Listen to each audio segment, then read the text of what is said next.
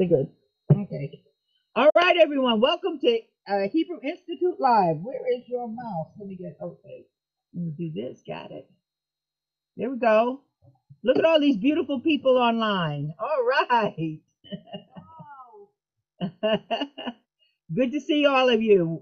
All right. Do we have Marcia? Yes, we do have Marcia Austin. Hey, Katrina. Hello, everyone. Boise and Renee, you two are in two different spots. Unmute yourselves. I don't hear you.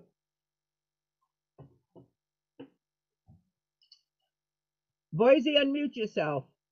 Okay. Renee?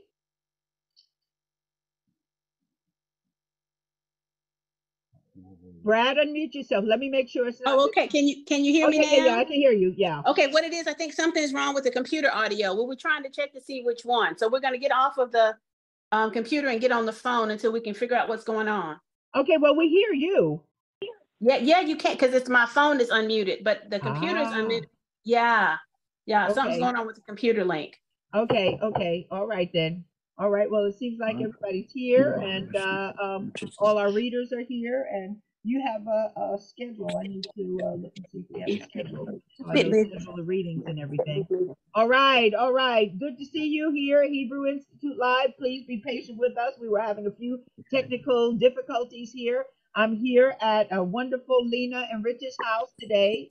We're just coming back from the youth facility and everything. Let's open up with a power prayer from Marcia. And then there are those who were at the youth facility. I want you to give a testimony. It's testimony service. Come on. Connie, you know all about testimony service now. Okay, you know about a testimony service. Okay. Marcia, go ahead and give us a power prayer. Shabbat shalom. Shabbat shalom. Hallelujah. Hallelujah. Yeah, it's the Shabbat. Praise God. Thank you, Father. Glory to God. Father, we thank you for once again bringing us together, oh God, Father God. We are so thankful, Father, for being in your midst, Father, that you dwell with your people, Daddy God. Father, thank you for taking care of us and for your guidance, for your love, and for your protection, Father.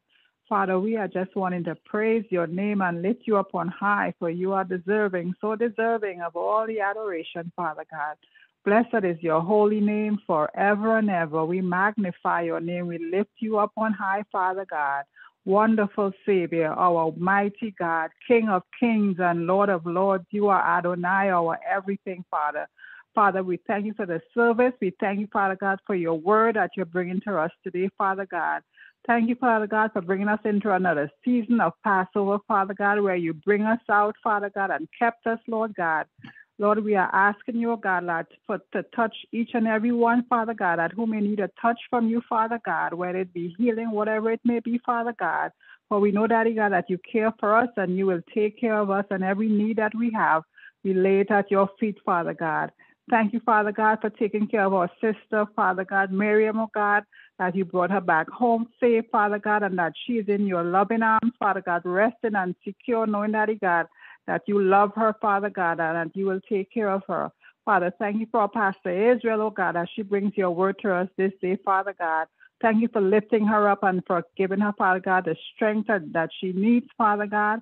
And thank you for all, Daddy God, that you're doing in her life, Father God, for her ministry, the ministry for us, Father God. Thank you for your goodness. Thank you, Lord God, for loving us. We pray for Israel, Father God. We pray for your shalom, Father God. We pray, Daddy God, that you would bring peace to that land, oh God. Lord, we know there's no true peace until you come, Father God. But Daddy God, we know we are trusting on you to help, Father God, where there is a need, where there is struggles and troubles, Father God, that you're in the midst and you are working it out the way you see fit, Father God. Thank you for us in this land, Father God, of America, the places that we dwell in respectively, Father God. That, Daddy God, Lord God, that you will give us prosperity, that we will prosper in the place that you have us, Father God, that we will be a light, Father God, and show forth your goodness and your mercy with all that we have, with all that we are, Daddy God. We give you glory. We give you, Father God, praise and honor, Father God. Thank you for your shalom in our lives, Father God. Thank you for keeping us, Father God. Thank you for the word which directs us and lead us and guide us, Father God, which lifts us up, Father God. Father, thank you for your goodness. And it's in the mighty name of Yeshua we pray. Amen. Amen and amen. All right, Connie and Ed. Let's see, you were at. Let's say a prayer to keep Jenny's sister, okay, in prayer. I tell you what, is that my phone? Yeah. Just put it right here. Okay. All right. Keep her sister in prayer. Brad, I didn't get a chance to look at the text. Okay, but just keep her sister in prayer. Okay, please. She's at the urgent care center now. Yeah. All right. Well, we are sending the hand of God over there to touch whatever is wrong with her right now. Right. Father, in the mighty name of Yeshua HaMashiach, we ask you to stretch forth your hand of healing to Jenny's sister, oh Heavenly Father. And let her, oh Heavenly Father, know that you are with her, oh Heavenly Father. Lord, you lead and guide each and every health professional that she is going to come in contact with. But even better yet, Lord, you be the chief physician in charge, okay, of her care. And Father, we're asking you to stretch forth your hand and heal. Touch her from the crown of the head to the soles of her feet, oh Heavenly Father, and heal. And we thank you for what you're about to do in the mighty name of Yeshua HaMashiach. Amen and amen. Hallelujah, God. You said you sent your word and you healed them of all their ailments. So, Father, we send this word now, oh Heavenly Father, to wherever she is, that she be healed, that she raise up and be healed. In Yeshua's name, amen and amen. Let me say something. Never negate the power of prayer. I was telling some on Thursday. We got one of our members, Doug Hollander, who, and keep him in prayer, elderly gentleman. He was once president of the club as well as a district general, governor rather, okay, of the club and everything. And he recently lost his wife a few months ago. I think we had him in prayer about losing his wife.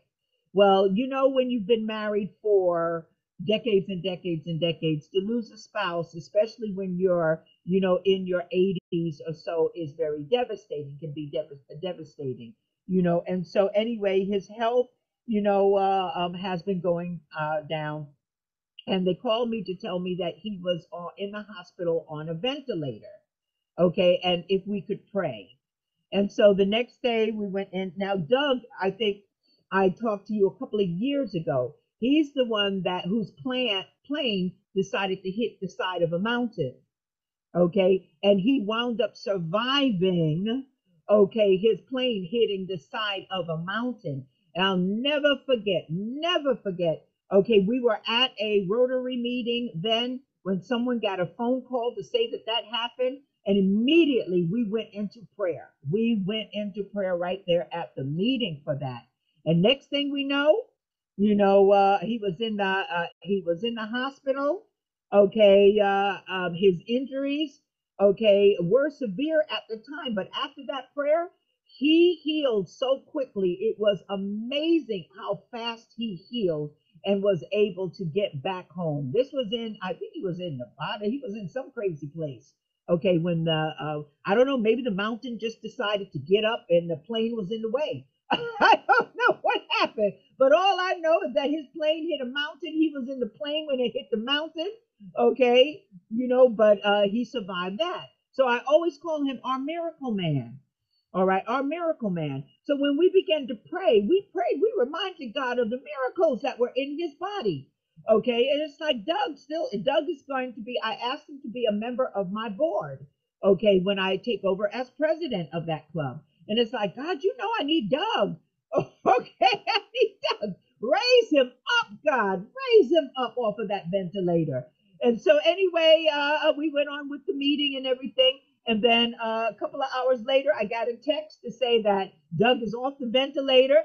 He's okay, breathing on his own and everything. And never negate the power of our prayer, guys, when we get together. Like we say, teamwork makes the dream work. But wherever two or more are gathered together in my name, there I am in the midst of them. So when we get together and pray, it moves the hand of God. Okay, it moves the hand of God. So, you know, I pray for, you know, him being raised up, you know, pray continued prayers for Miriam and everything, because it's a devastating thing. Even Hermine knows the devastating thing about losing a child. We're still, that's not a club you really want to be in. Okay, it's not a club you want to be in, but there's something, arms go out to both Hermine and Miriam, because I'm there. Okay, I'm there with you. So keep them in prayer. Keep this country in prayer. Okay, please. We are going through a difficult time. Keep Isatu. Okay, Isatu, one of our children. Okay, in prayer. You remember I talked to you about her. She was the one who we were at service. Okay, over at the yeshiva when the pastor called, I think, and he was at the police station with the children. The person came in and said that their mother had passed away and everything, and dropped the kids off at the police station. And Pastor Abdul, said, call me right up. What should I do? And it's like, what do you mean, what should you do? Take the kids to the center. Okay, and we bought the beds. You remember we bought all those beds for the kids and everything, sent you pictures on all of that. Well, when I got over to Sierra Leone, I found out that everything was not the way it said. Isitu gave her testimony, and her testimony was that that woman was her stepmother. And as the stepmother, she did not like those kids. She would send those kids out every day to go in the streets to get money for her. Now, just put your imagination to work, okay, with that, sending out young girls in the street to get money for you. Okay, and so finally she convinced the stepfather to allow her to take the kids to abandon them at the police station. Not the stepfather, the stepmother convinced their real father. And the father would not listen to the kids. He listened to his new wife, okay, and allowed her to take his children and abandon them, okay, at the police station. All right. Well, Isatu has sickle cell. All right. And right now she's in the hospital. And I praise God. Let me tell you, I cannot praise God for all of you enough. I cannot, because we have the finances to help her go to the hospital, okay, there, and get aid and everything. So I'm contracting with Dr. Tucker to be able to have sort of like an insurance policy. We put some money on the books so that whenever the kids need something, Pastor Abdul doesn't have to worry about taking them, okay, to the hospital. He'll just be able to take them to the hospital. They'll be able to get the care that they need, even if they have to have an ambulance. We have the kind of care that if they have to have an ambulance, we will be able to get those children, okay, the care that they finally need, because some of them have some serious health challenges. So, I thank God for all of you, okay, and your willingness, okay, to give, and your willingness to feel compassion for orphan children. Some of the stories that they had will make your hair stand on end. It just makes you want to weep and cry to think that these children are so young and have gone through some of the things that they have gone through. But, God will truly, truly bless you for what, you are doing. As I said, we also sent over finances towards their rent for the year. Okay, we're almost finished paying that off. We have one more payment of that, the rent for the year, okay, with that. We also paid for some of them need tutoring, okay, in English, okay, because they're not doing as well as they can, because they need a little tutoring in English. So we paid for, it's only, I think, $50 for the entire month for a tutor.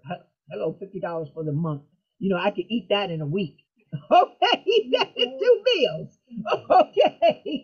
So we sent that over to make sure the children have a chance to succeed. They got some good grades, but they could get better grades if they had a little more tutoring, okay, with that. So we are doing that for them. We also sent finances so that they will all be able to go to Passover in Freetown.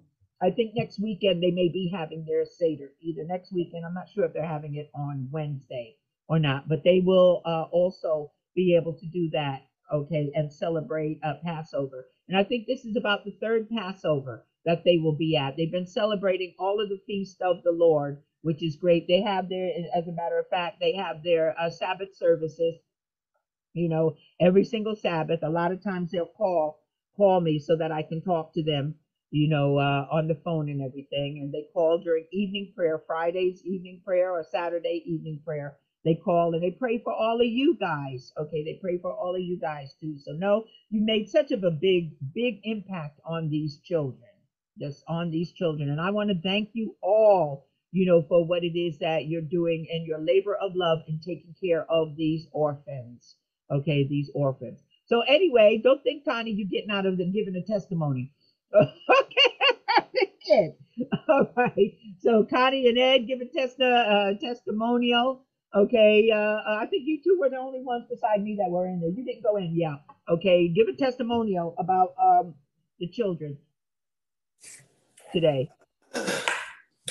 Well, let me see. This is how Kojic started. First of all, I want to thank God, Pastor, saints, and friends. But no,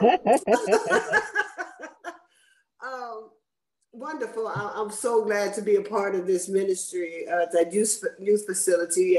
The great people that's there. It's loving and caring. Today was an early birthday present. Being that my birthday is tomorrow, today was an early birthday present for me. The love that was shown to me from these three young men that just came to me. One of them I had been thinking about all the time since the first time I saw him. And he's working on anger issues, and I could relate to a lot of things that he was going through. And the young man that spoke today was off the chain. I mean, he was fired up for God, honey. No matter what he went through, he told us his story, and I'm telling you, it is a story. It is a story to hear. And God changed his life around, and he captured the attention. That's what was so very important. He captured the attention of the young men, trying to persuade them not to have to let this be your last stop, going through this, being incarcerated, and they were listening, and it had an impact on them. So that part was very good, very, very good. And then I started listening to Pastor. Pastor was talking to some things she was talking about. I too am in that club of losing a child. And I had brought up more things about it, and when she was saying things, my heart just dropped, you know what I'm saying? We wonder why, but everything has a reason and a purpose for everything in our lives. So today was just an awesome day all the way around, and I enjoyed it 100%. Waiting for next month. Amen, amen. All right, Ed. Or do we refer to you as Ed or Mr. Connie? No, I don't know. Well, it's a challenge getting up on Saturday morning to go there, but never ever disappointed. And today was it was a blessing to us. The kids are getting younger, which is kind of alarming. They seem like they're 12 and 13 years old. But anyway, the testimony of Mr. Marcus Carter, I believe C-A-R-D-R, Marcus Carter is the gentleman's name. He has a book called Red Lion. His testimony was off the chart. I mean, it was uplifting to everyone, the staff, us, the children, everyone. And it is a remarkable story. If you could find his book or testimony, look it up. I'm sure he has some online sites online, but it was awesome. We were ministered to today. So it was just a blessing. I can't explain how much it was a blessing. Only thing as much significant as that was the DJ, when the DJ comes, DJ Wynn. But this young man, his testimony was amazing. Can't even go into details, but a blessed day, very blessed day. Glad I made it. Thank God. Yes, as a matter of fact, I think I'm going to have him do a Zoom with us on a Sabbath. I think I'll have him. That would be great. With us on a Sabbath, because what God had given me last night just kind of flowed right into his testimony. I didn't know he was going to be there. Did not know that he was going to be there today, and it just flowed right into what it was he was talking about. So I think we'll have him, give his testimonial on line. Online here. I'll invite him, for a service and everything. Okay, well, let us go ahead and let's see. We won't have the prayers from Jenny today, but who do we have first? I don't have the me. Lord help me, and I'm not ready for me. It's me. Okay. Okay. This is Connie from Tampa. I'll be reading from the Blue Letter Bible, Mark 12, 28 through 34. And one of the scribes came, and having heard them reasoning together, and perceiving that he had answered them well, asked him, which is the first commandment of all?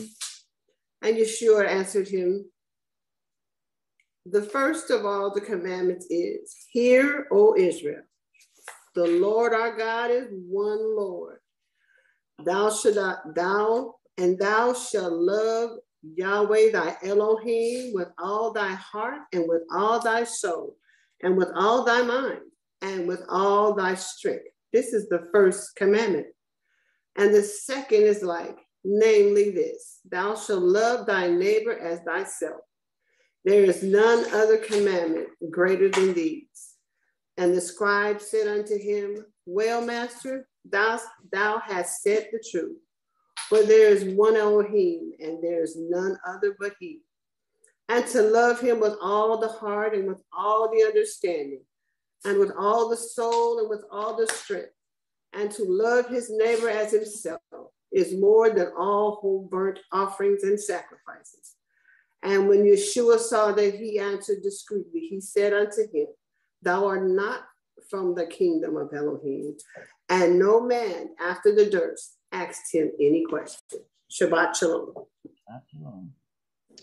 Shabbat Great. shalom. Oh, Katrina. This is Katrina from North Carolina. I'll be reading Romans, my apologies, Romans 12, 1 and 2. Beseech you, therefore, brethren, by the mercy of Elohim, and ye presence of our bodies, a living sacrifice, holy, acceptable unto Elohim, which is your reasonable service. And be not conformed to this world, but ye be transformed by the renewing of your mind, that ye may prove that what is good and acceptable and perfect will of Elohim. Shabbat shalom, grace. Shabbat shalom. I'll be reading 1 Corinthians 10, 14 through 23. Wherefore, my dearly beloved, flee from idolatry. I speak as to wise men, judge ye what I say. The cup of blessing which bless, is it not communion of the blood of Messiah? The bread which we break, is it not communion of the body of Messiah? For we, being many, are one bread and one body, for we are all partakers of that one bread. Behold, Israel, after the flesh, are not they which eat of the sacrifices partakers of the altar? What say I then? That the idol is anything, or that which is offered in sacrifice to idols is anything? But I say that the things which the Gentiles sacrifice, they sacrifice to devils and not to Elohim. And I would not that ye should have fellowship with devils. Ye cannot drink the cup of Yahweh and the cup of the devils. Ye cannot be partakers of Yahweh's table and of the table of devils. Do we provoke Yahweh to jealousy? Are we stronger than he? All things are lawful for me, but all things are not expedient. All things are lawful for me, but all things edify not. Shabbat shalom. Shabbat shalom. This is Renee from North Carolina, and we'll be coming from Jeremiah, the 7th chapter, verses 21, and then up to chapter 8, verse 3, and then we're going to jump to chapter 9, verses 22 through 23. Thus saith Yahweh, Sabaoth, the Elohim of Israel. Add your burnt offerings to your other sacrifices and eat the meat. For when I freed your fathers from the land of Egypt, I did not speak with them or command them concerning burnt offerings or sacrifice. But this is what I commanded them. Do my bidding, that I may be your Elohim and you may be my people. Walk only in the way that I adjoin upon you, that it may go well with you. Yet they did not listen or give ear. They followed their own counsels, the willfulness of their evil hearts. They have gone backward, not forward, from the day your fathers left the land of Egypt until today. And though I kept sending all my servants, the prophets, to them daily and persistently, they would not listen to me or give ear. They stiffened their necks. They acted worse than their fathers. You shall say all these things to them, but they will not listen to you. You shall call to them, but they will not respond to you. Then say to them, this is the nation that would not obey Yahweh their Elohim, that would not accept rebuke. Faithfulness has perished, vanished from their mouths. Shear your locks and cast them away. Take up a lament on the heights, for Yahweh has spurned and cast off the brood that provoked his wrath. For the people of Judah have done what displeases me, declares Yahweh.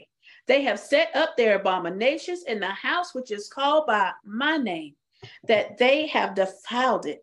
And they have built the shrines of Topeth in the valley of Ben Hinnom to burn their sons and daughters in fire, which I never commanded, which never came to my mind. Assuredly, a time is coming, declares Yahweh, when men shall no longer speak of Topeth or the valley of Ben Hinnom, but of the valley of slaughter. And they shall bury in Topeth until no room is left. The carcasses of this people shall be food for the birds of the sky and the beasts of the earth, with none to frighten them off. And I will silence in the towns of Judah and the streets of Jerusalem the sound of mirth and gladness, the voice of bridegroom and bride, for the whole land shall fall to ruin.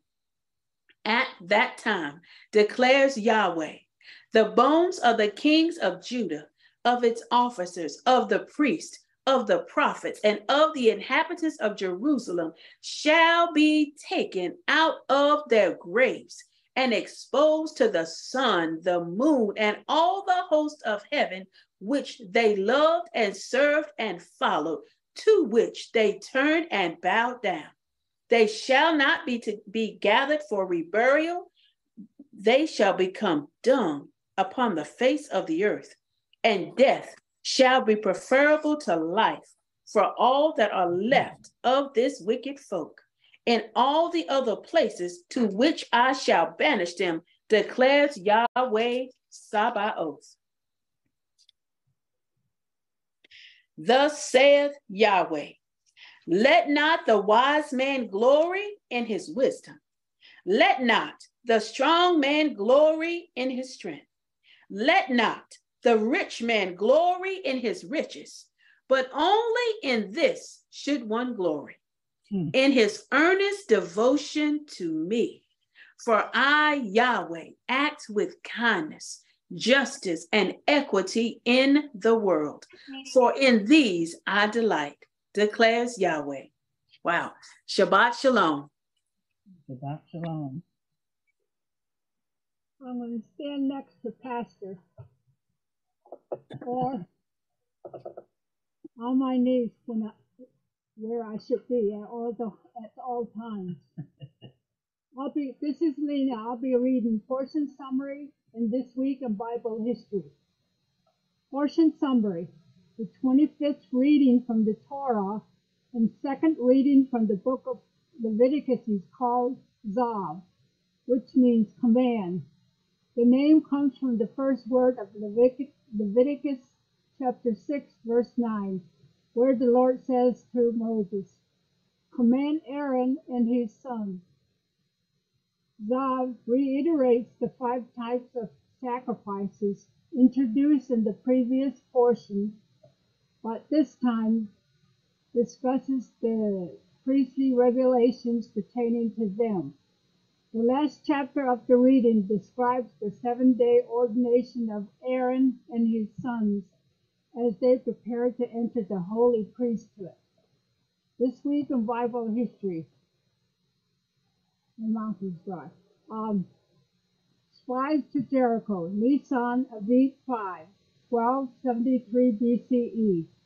2 days before the conclusion of the 30-day mourning period following the passing of Moses on Adar 7, see Jewish history for the 7th of Nisan. Joshua dispatched 2 scouts, Caleb and Pinchas, across the Jordan River to Jericho to gather intelligence in preparation of Israelites' battle with the first city in their conquest of the Holy Land. In Jericho, they were assisted and hidden by Rahab, a woman who lived inside the city walls. Rahab later married Joshua. Jews prepared to enter Canaan. Nisan Aviv 7, 1273 BCE. The Jewish nation mourned for 30 days following the passing of Moses. During this time, Joshua, the new leader of the Jewish nation, sent scouts to spy on the land of Canaan. See Jewish history for the 5th of Nisan. On the 7th of Nisan, the first day after the mourning period came to an end, Joshua instructed the Jews to stock up on provisions and prepared themselves to cross the Jordan River and begin the conquest of the Promised Land. This was the first time Joshua addressed the nation, and they unconditionally accepted him as their new leader. The actual crossing occurred on the 10th of Nisan. Hold on, I'm going to drink some water.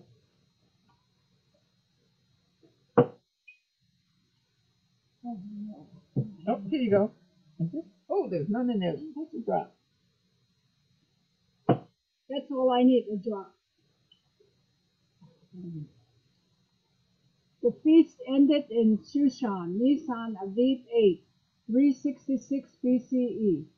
The grand 180-day feast hosted by King Ahasuerus came to an end of this day. Ahasuerus miscalculated the start date of Jeremiah's prophecy, which promised the rebuilding of the Holy Temple after 70 years of Babylonian exile, when according to his calculation, the 70 years had passed and the Jews were not redeemed. He orchestrated this grand party to celebrate the demise of the chosen nation. During the course of the party, he brazenly displayed many of the vessels looted from the Holy Temple by the Babylonian armies. 7-day feast began Nisan Aviv 9, 366 BCE.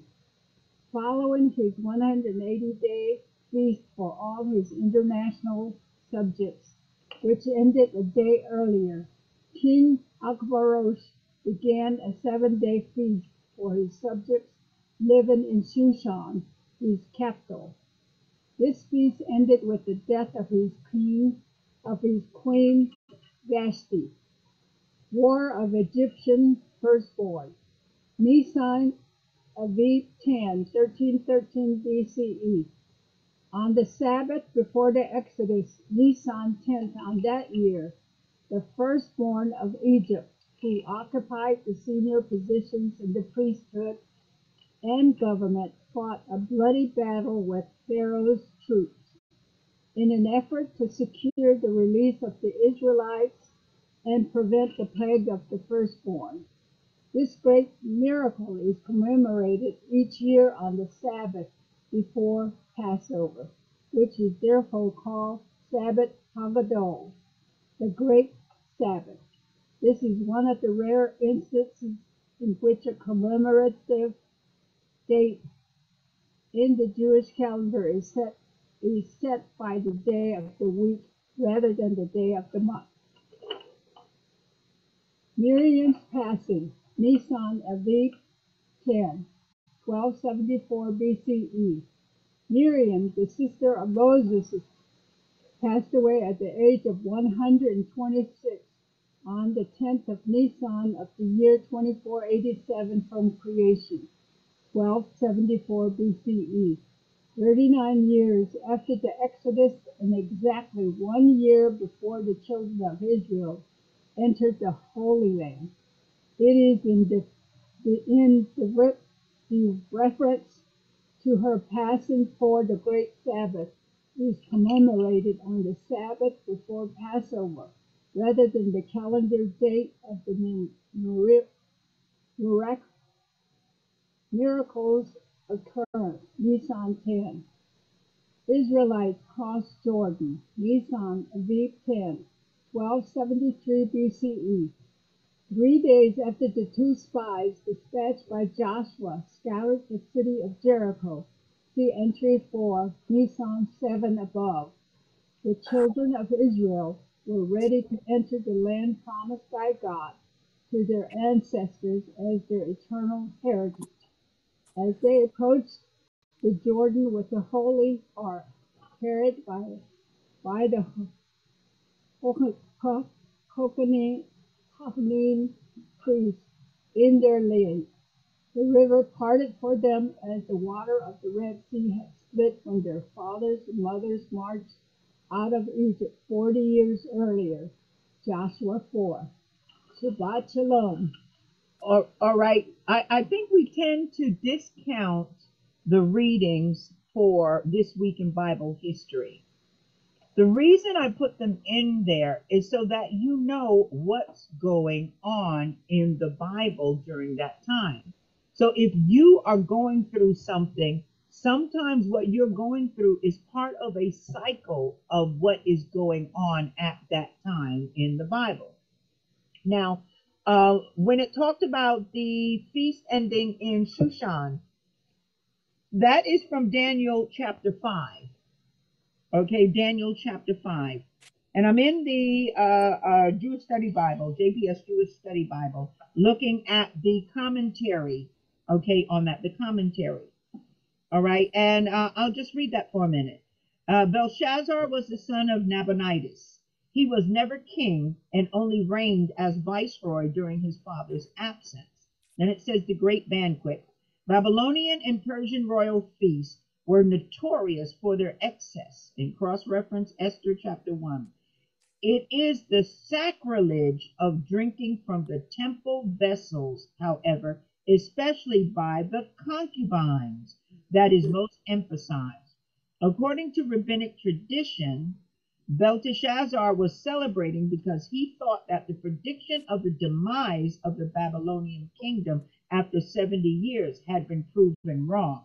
He had miscalculated, however, by 1 year. Okay, by 1 year, okay, with that. So, while the aspect of here is from the demise of the chosen nation, the commentary says that he thought that the Bible was wrong, or God was wrong in saying that Babylon would be defeated. Now, this falls in line with what we were talking about on Thursday about timelines. Remember? When you get a timeline incorrect, it can mess you up and everybody who's believing in your timeline, because we eventually see what winds up happening in, if you read all of Daniel chapter 5, that's the Mene Tiku Ufarsin, okay, incident that we have there. And then that very night it says Belteshazzar was killed, and next thing you know, the Medes are in power, okay, with that. Okay, I need to take some rides back and forth across the bridge because I had an awesome time, okay, talking to God as I was driving here. And I was speaking to the Lord because there are certain attitudes that I have that I never remember having when I lived in New York. And so I'm trying to figure certain things out. Why am I feeling this way? And he says, it's the spirit of the land. The spirit of the land. Have you ever considered where it is that this is one reason why it's good to study the history of where you are. The spirit of the land. So it's like, why am I having this attitude here when I never had it when I was up there? Look at where you are. Look at the spirit of the land. And there are times when we are spiritual beings that we will be more sensitive to certain things than others. Okay. Not only that, but if you aren't aware of that, sometimes you will take on certain attitudes that God is just trying to show you what is going on. It's not for you to be involved, in it or enter into it. He's trying to show you. That's why I say we have to have the attitude of being a witness. So we know God is a judge of all the earth, right? We know that there is a heavenly court the same way there is an earthly court. Am I right? Okay, Abraham called, shall not the judge of all the earth do justice? We see that heavenly court in the book of Job. We also see it in the book of Zechariah, okay, where Joshua is brought up before the heavenly court. We also see it in the book of Revelation, okay. So how many people believe Yeshua? Not just believe in Yeshua, okay, because you can believe in Yeshua without believing Yeshua. All right, understand. Remember, even the devils believe, okay, and tremble. So if Yeshua says something, how many people really believe it? If he's teaching us a principle, how many people follow those principles? Or do we jump back into our religion, okay, once again, when certain things happen? When I was on the way over here, the Lord was really speaking to me about the Lord's Prayer, one part of the Lord's Prayer that we tend to discount. All right. Now, everybody is all excited about the judgments. We're in the end times. The judgments are upon the earth. Am I right? We've been hearing that for God knows how long. The judgments are on the earth. Well, the principle is what? Judgment begins where? In the house of God. So if the judgments are being executed on the earth, where have the judgments first been executed? In the house of God. You know, we were talking about on Thursday about the mark of God, and we went to Exodus, okay? And usually, you know, when I talk about the mark of God, I take you guys to Ezekiel chapter 8 and Ezekiel chapter 9. That talks about a man with the inkhorn, that God says to go and put a mark in their foreheads and their hands on all who are sighing and crying. So in my limited, mindset and everything, I'm saying, okay, this a mark of God. Remember, Satan is a great imitator. So if there is a mark of the beast who is contrary to God, there always has to be a mark of God. There has to be a mark of God first. So what is the mark of God? And, my mindset was always in Ezekiel. But on Thursday, we went into the book of Exodus, where we see God says, use this as a mark on your forehead and a mark on your hand. And how many people waste so much time doing timelines and trying to figure out the mark of the beast when they ought to be teaching people the mark of God. All right, so you can listen to Thursday's service if you haven't. I advise you to get that. If you are on Facebook Live or anything and want that, just simply email charlotteisrael@gmail.com, and I will make sure you get that particular service, because it was a very, very important service about the mark, about the mark of God. So once again, I ask people, do you believe when Jesus says something, when he gives us a principle, like he tells you can judge a person by his fruit, you judge a tree by its fruit. He's not talking about trees, he's talking about people. There are concepts. So when the disciples teach them, and this is important to understand, when the disciples go to him and say, teach us how to pray, he gives us the model of a prayer. Okay, and that's the disciples' prayer. We call it the Lord's Prayer, but it's really the disciples' prayer. And there's one part of that prayer that says, Lord, let it be what? On earth as it might be in heaven? No, on earth as it is in heaven. Okay, so if you're looking at earth as it is in heaven, remember the tabernacle. The tabernacle was an earthly model of a heavenly design.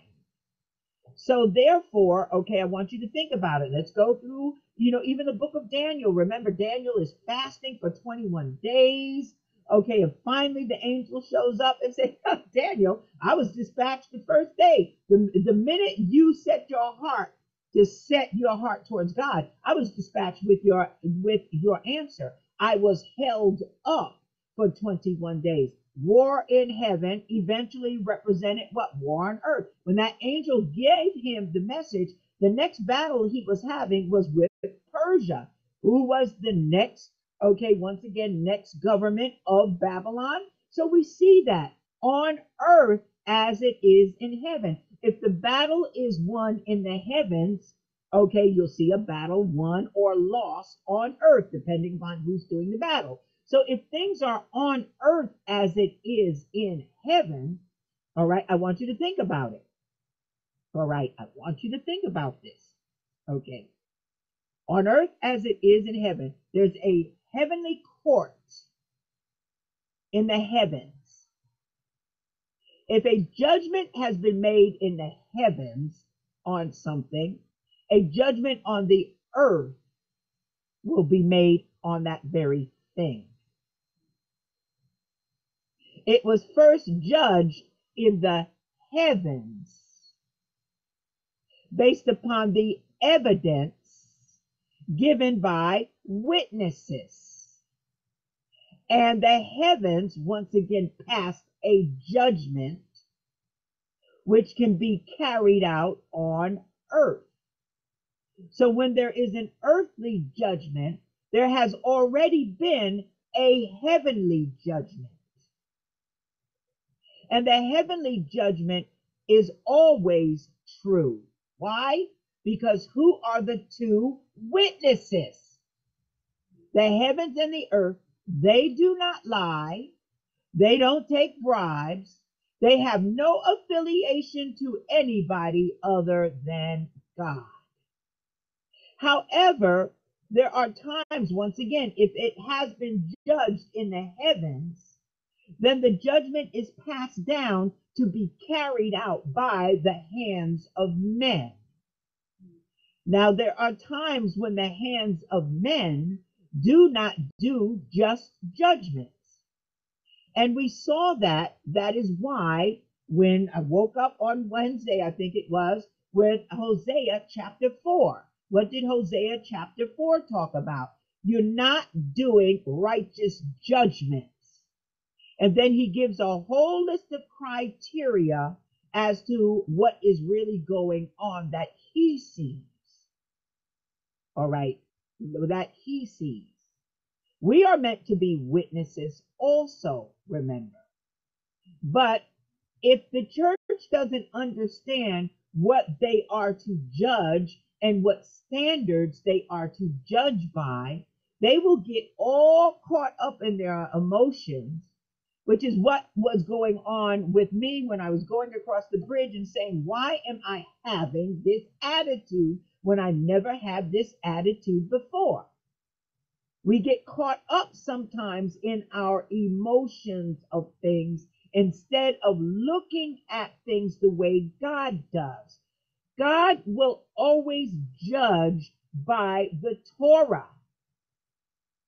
Are people having outrages because Torah has been violated, God's word has been violated, or their flesh? You see, we will tend to make judgments that way, which do what? When judgment has been enacted on earth, then we are supposed to judge that thing by the same standards and reach the same conclusion, because God does not make mistakes. You understand what I'm saying? His judgments are righteous. His judgments are righteous. And when we override a righteous judgment by God, there are going to be problems for us. Because then we take an adversarial position with God. And then when we take an adversarial position with God, he must judge us according to his word. So why are we continuing to have all of these weather things going on? Tornadoes. God controls the wind. That could have been a gentle breeze, or it could have been a Category 5 tornado. That could have been a gentle rain, or it could be a blizzard out of season.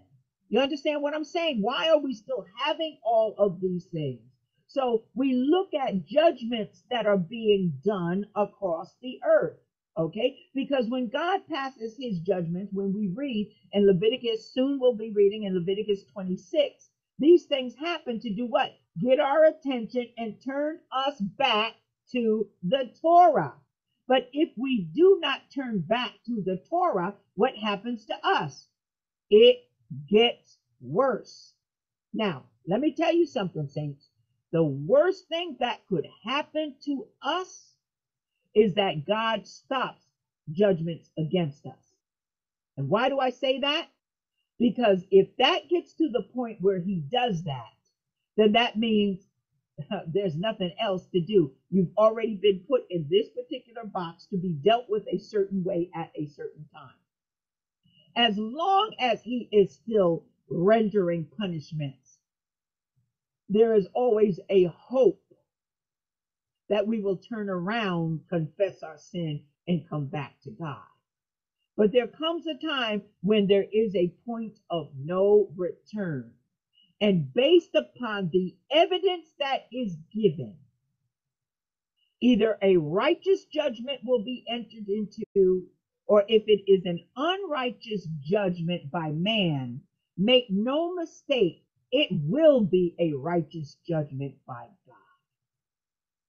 All right, we need to understand how these principles work, because we are living them. And I don't know about anyone else. I'm kind of sick and tired of some of the stuff that is going on that we are part of, okay, because we can't get it right.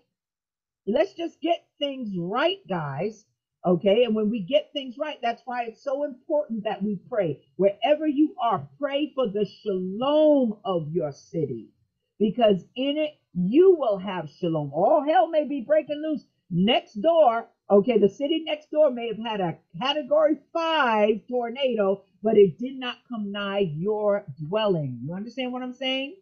Now, I'm not selfishly praying that everything be all right with me and everybody else can go to hell in a handbasket. I'm not saying that. But when you understand your assignment, and God gave us an assignment in Jeremiah 29, pray for the city, build houses, marry, do these things, increase, do not decrease, because I got plans for you. God understands his assignment for us. Do we understand his assignment to us? Okay, if we don't understand that, there are going to be problems. All right, there are going to be problems. But right now, we are on a precipice. I will tell you, we are on a precipice as a nation. All right. And the one thing that we need to compare everything to, command everything to, is God's word. We were called into the kingdom for such a time as this. I kind of got into it with our rabbi in Sierra Leone over a couple of things. And then God, quickly, I don't want to say he chastised me. He reminded me, your assignment is different than his. He is never going to see certain things the way you will, because that's not his assignment. And see, very often we wonder why people don't see things the way that we do. You understand what I'm saying? Maybe it's not their assignment. They don't have the same job as we do, so they will not have the same understanding about things that we do. You understand what I'm saying with that? That's why we have to take, once again, a step back a lot of times. All right, look at things from a God's eye view so that we don't get caught up in something and mess up our assignment. So that God has to deal with us to get us back on track. You understand? Sometimes what you're going through is because you step out of your assignment and he's trying to get you back into that. We're witnesses. We are to look. We are to observe. We are to see what God says. We are to speak when we are supposed to speak. We are to be the example. We are to be that holy nation. Holiness according to God. Okay, not according to man. Not according to man's laws, but to his laws. Because why? We are seated in heavenly places. You understand? We may be positioned here, but we are also positioned there. We can go boldly before the throne because of the blood of Yeshua. All right. I'm going to let Ed go ahead and teach about the Passover, and then I am going to come with the lesson. Okay. And the title for today is I Am Redeemed. I am redeemed. Okay, Ed. Shabbat Shalom. This is Ed in Tampa. It's still about the Lamb, Yeshua, the Lamb of God. At first glance, Pasha Tzav appears to simply repeat Pasha Vayikra. Both present the detailed laws concerning the 5 basic categories of korbanot offering. That is the Ola, a burnt offering, the Mincha, a meal offering, also the Katah, a sin offering, the Asham, or guilt offering, and the Shalamim, a peace offering. A more careful examination, however, reveals that these Torah portions differ not only regarding the order of their presentation of the offering, but also with respect to their detail. Vayikra addresses instructions to the Israelites for offering the sacrifices. Tzav addresses instructions to the Kohanim of the priests as to how they are to be presented, how they present the sacrifices. Another subtle difference is that in last week's Parsha, Vayikra, God begins by commanding Moses. He says to Moses, speak, or dabar. That's Hebrews 16:96. Declare to the Israelite people and say to them. In this week's Torah portion, that was in Leviticus 1:2. In this week's Parsha, Tzav, the Lord spoke to Moses, that's Leviticus 6:1-2, command Aaron and his sons. Thus, indeed, Tzav means to command or obligate. So last week it was speaking. This week it is commanding, that is obligating. Purposes of korbanot. Contrary to popular belief, the purpose of korbanot is not simply to obtain forgiveness from sin.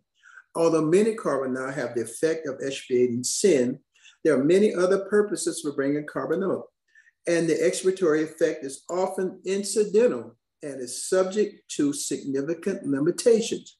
Certain korbanot are brought purely for the purpose of communing with God and becoming closer to him. Others are brought for the purpose of expressing thanks to God, love, or gratitude. Others are used to cleanse a person of ritual impurity, which does not necessarily have anything to do with sin. And yes, many korbanot are brought for the purpose of atonement.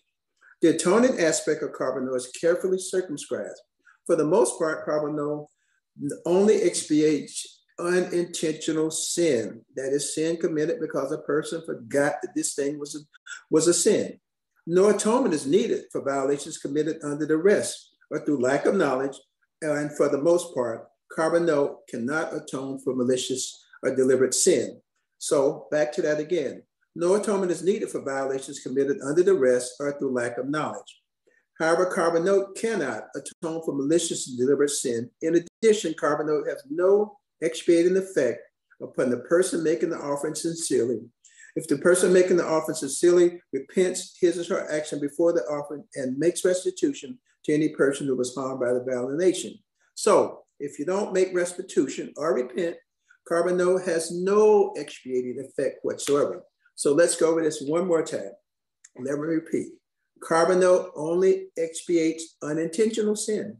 Carbonate cannot atone for malicious, deliberate sin. Also, if there's no sincere, heartfelt repentance and restitution, it doesn't matter what you bring. There is no atonement for your sin. So you can bring the biggest cow or bull from your flock. There's no atonement for your sin if your heart is not in the right condition, if you're not made to restitution, and if you're not bringing it in a heartfelt manner. Tzav details a procedure regarding how the type of korban is offered. That is the basic difference between the Torah portion Tzav and Vayikra in Leviticus. Whereas Tzav deals primarily with the procedures for offering the various korbanot, Vayikra focuses on which korban is to be offered under which circumstances. There are different types of korbanot, and the laws related to them are detailed and complicated. This section introduced some of the major types of korbanot. There are many subtypes within these classifications, and other types that do not fit into these categories. First, we have olah, or the burnt offering. For best known class of offering, it is the burnt offering. It is the oldest and commonest sacrifice. In fact, we find an example of olah, that is burnt offering, in Genesis 8:22, when Noah built an altar unto the Lord, and took a very clean beast and a very clean fowl and offered burnt offerings on the altar. And the Lord smelled a sweet savor. And the Lord said in his heart, I will not again curse the ground any more for man's sake, for the imagination of man's heart is evil from its youth. Neither will I again smite every living thing as I have done. So we see early on, we have an olah offering submitted by Noah. So it was the oldest and commonest sacrifice and represented submission to God's will. The Hebrew word for burnt offering is olah, from the root ayin lamed hey, meaning ascension. It is the same root as aliyah, which is used to describe the moving to Israel or ascending to the podium to say a blessing over the Torah, or ascending up to Jerusalem. And olah is completely burnt on the outer altar.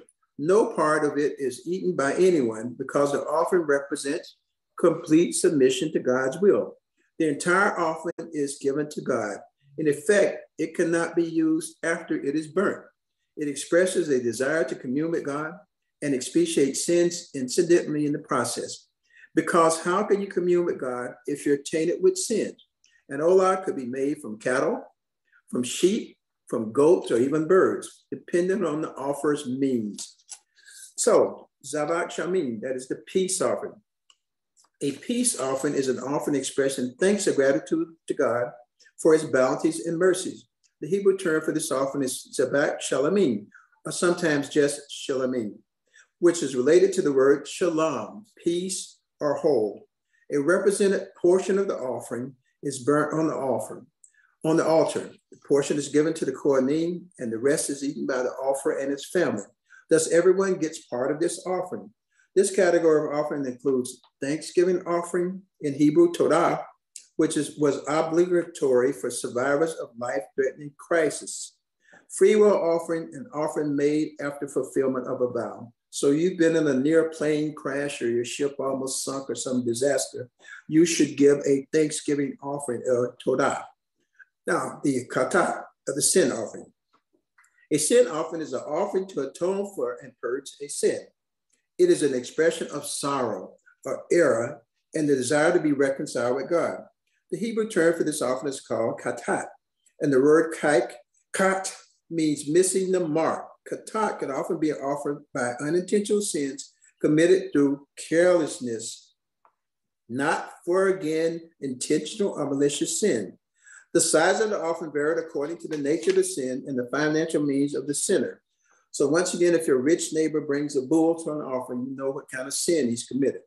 Some katat are individual and some are communal. Communal offerings represent the interdependence of the community and the fact that we are all responsible for each other's sins. A few katat could not be eaten for the most part. For the average person's personal sin, katat was eaten by the Kohanim. Once again, we have another offering, the katat or sin offering, that cannot atone for intentional or malicious sin. Next, we have the asham, or the guilt offering. A guilt offering is an offering to atone for sins of stealing things from the altar. For when you are not sure whether you committed a sin, what sin you committed, or for the breach of trust. The Hebrew word for guilt offering is asham. When there was doubt as to whether a person committed a sin, that person would make an asham rather than katat, because bringing a katat would constitute admission of a sin, and the person would have to be punished for it. If a person brought an asham and later discovered that he had in fact committed the sin, he will then have to bring a katat at that time. But asham was eaten by the Kohanim. And we have food and drink offerings. A meal offering of mincha represents devotion of fruits of man's work to God. Because it was not a natural product, but something created through man's effort, a represented piece of the offering was burned on the fire of the altar, but the rest was eaten by the Kohanim. There are also offerings of undiluted wine, referred to as nesek. Now, finally, we have para adumah, that is the red heifer. According to Numbers 19, 7 through 8, this offering requires the priest and the individual burning the offering to both wash their bodies and garments and remain unclean until evening. So this offering does not bring about cleanness, but it brings about uncleanness for the priest and for the person performing the burnt offering. The ritual of the red heifer in Hebrew, that is para adumah, is part of one of the most mysterious rituals described in the Torah. The purpose of this ritual is to purify people from the defilements caused by contact with the dead. The ritual is discussed in Numbers 19. If you find it difficult to understand, don't feel bad. The sages describe themselves as being beyond human understanding. What is so interesting about this ritual is that it purifies the impure, but it also renders the pure impure. In effect, everybody who participates in this ritual becomes impure. We find that in Numbers 19, 1 through 2 and verse 10. The Lord said to Moshe and Aaron, this is a requirement of the law that the Lord has commanded. Tell the Israelites to bring you a red heifer without defect or blemish that has never been under yoke. This will be a lasting ordinance both for the Israelites and for the aliens living among them. Since 1967, there's been a movement in Israel to rebuild the Holy Temple, destroyed in 70 AD. As of today, many preparations have been completed, such as priestly garments and sacred vessels. However, if a temple were rebuilt today, a red heifer would be required to restore biblical standards of purity. Numbers 19:4 states that Eleazar and the priest is to take some of the red heifer's blood on his finger and sprinkle it 7 times toward the tent of meeting. Thus, an unblemished, pure red heifer is the key ingredient to temple worship. That's Numbers 19, 1 through 2 and verse 10. So before concluding, let's talk a little bit about red heifers. This is also in a warning to people who make timelines. You may have read in the paper or seen in the news several times that a red heifer had been found. Normally in this country, it's always found in Texas for some strange reason. People are implying that once you find the red heifer, the Yeshua is coming. So they're setting up a timeline based on having a red heifer. So it is believed by many that this ritual will be formed by Messiah when he comes, because we've all suffered the defilement of contact with the dead.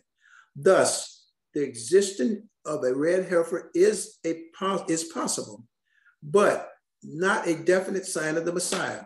If the Messiah were coming, there would be a red heifer, but there could be a red heifer without Messiah coming. So don't get deluded when you hear about a discovery of a red heifer somewhere and the temple sacrifice can be done because you have a red heifer. There's no temple. We don't have a red heifer. The red heifer should be approximately 3 years old. Anyway, back to our reading. It is still about the Lamb, Yeshua, the Lamb of God. Shabbat Shalom. All right. Amen. Amen. Amen. You know, Ed, thank you for going into that about the Temple Institute. When I went over there back in, I think it was 2007, when actually, no, it was before that. The first time that I went to Temple Institute with Brother Wolf. I was with Brother Wolf and the UPC. I have some pictures. I found some pictures when I was moving. I have to see if I can scan them. All right, and of my trip over to Israel back then, you know. But what is the real reason why people are so excited about the red heifer? One of the things that I'm trying to figure out, and like Ed said, every time you turn around, the red heifer is coming out of Texas. Okay, so I'm wondering, are these cows natural born or are they hybrid? Are they manipulated by man or are they pure by God? You understand what I'm saying? Because you can manipulate, okay, genes to produce what it is you want, but that doesn't mean it's all natural according to God. You understand what I'm saying? So it wouldn't surprise me if some of them are hybrid for one reason. Because remember, everybody is so excited about this next temple. But this next temple, according to the book of Revelation, is what? It's not the temple that you want to be associated with. So wouldn't it make sense that a hybrid red heifer or a hybrid Messiah, okay, would come along? It makes absolutely perfect sense, okay, with that. Now, what is the real reason why everybody in church is so excited? Okay, so excited about all of this because once again, it's supposed to represent the rapture is on the way. The rapture is coming and church will be gone and we'll be leaving these Jews down here to get their heads chopped off by the Antichrist. Well, thanks for the love. Okay. If you really love me that much, are you willing to stay here and help me? Come on. Let's look at what people really believe. And if you really believe that, there's a problem. There's a problem, really, that people don't talk about. What happens when that doesn't happen? You are going to turn against the very ones you say you love. There is such of an anti-Semitic spirit going on right now. We see that. The war with the woman, remember in Revelation chapter 12, we have the woman with the 12 stars and all of that. Okay, so we're seeing that war in the heavens. If there's a war in the heavens against Israel, what do you think there's going to be on earth? Right. If the nations of, say, Gog and Magog, and we always say that the nations of Gog and Magog are like Russia. Anyone ever hear that? That Russia is part of that? So if there is going to be a Gog and Magog war with Russia in the heavens, should I be looking for Russia in a war on earth? Certainly. Certainly. Okay, a war that may start off small and next thing you know, it involves the whole world. You understand what I'm saying? That's why I keep saying to everyone, pay attention, pay attention, pay attention on earth as it is in heaven. We get so caught up in our day-to-day that we are not paying attention, okay, to certain things, okay, that are going on. And I'm not saying don't build no religion saying, I'm saying that this is the end times, the timeline is here and all that kind of stuff. I'm just telling you what Yeshua said. When you see these things, these are the beginning, okay? So if something has a beginning, it is going to have a finale. And that they're going to be like birth pangs and that they are going to get more severe as time goes on. Okay? But also during that time, once again, he says, hey, don't be deceived. Deception. The enemy's weapon that he will use against the church is deception, because that's what he was. Okay, remember, it is the woman who named him as the deceiver. The serpent deceived me. So if you're a deceiver, rather, if you deceive people, what are you? You're a deceiver, okay? Because she saw him as a deceiver. But we also know Yeshua says he was a murderer from the beginning, okay? And people get that confused, all right? I had to, as a matter of fact, I went to a pastor, don't want to say pastor, Dr. Latorkin's fiance, okay, is a pastor. I went to his church, when was it, on Sunday, because they were having a special program for a musician that is a orchestra musician and all that kind of stuff. You know me, I like musicians and all that. So anyway, they had a little quiz. He had someone come up and give quiz questions. All right, and one of the questions was, what was the name of Satan from the beginning? Okay, and so, I said, oh, he was a murderer. They gave the choices. Murderer was one of them. I said a murderer. Deceiver was a choice. The book actually had the answer deceiver. And I said, wrong answer. Okay. according to John, I think it is 8, okay, he was a murderer from the beginning. Okay, so think about it. Why murderer and not deceiver when he's called a deceiver? All right. All right. Live, the other one's dead. Yeah. A murderer, think about murder. When someone goes to murder someone, that is usually a deliberate act. It is pre-thought of. It's different than if you have a fight with someone, you wound them and they die. You killed them. That's why the law makes provision for, unintentional killing and the cities of refuge. You may have killed them, but it's not considered murder. Murder is when you are deliberately sitting back thinking of how you're going to kill someone. You understand what I'm saying? The enemy was a murderer from the beginning. Why do we know that? Because he understood the consequences of Adam and Eve doing what? Eating the fruit. That's why he chose that as a weapon. That's just like someone telling you, here's a gun. Okay, here's a gun. Point it at your temple. All right, and pull the trigger. It's not loaded. And you point it at your temple and pull the trigger. And oops, I forgot that one bullet. Okay, but in the meantime, okay, that was no accident 9 times out of 10. Okay, 9 times out of 10. You just wanted to make it look like they killed themselves. But you always knew there was at least one bullet in that gun. You were depending upon the person not knowing what your intentions were. Remember, the serpent was very beautiful. They were in charge. Adam and Eve was in charge of the garden. They were not anticipating an enemy from within. An enemy from within that had what? A secret agenda against them. That's why he was a murderer. He understood what eating that fruit would do and that it would cause them to die. Cause them to die.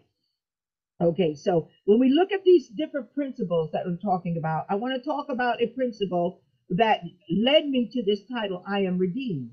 We are getting ready for our Pesach Seder, our Passover Seder this week. Wednesday, 7:30, guys.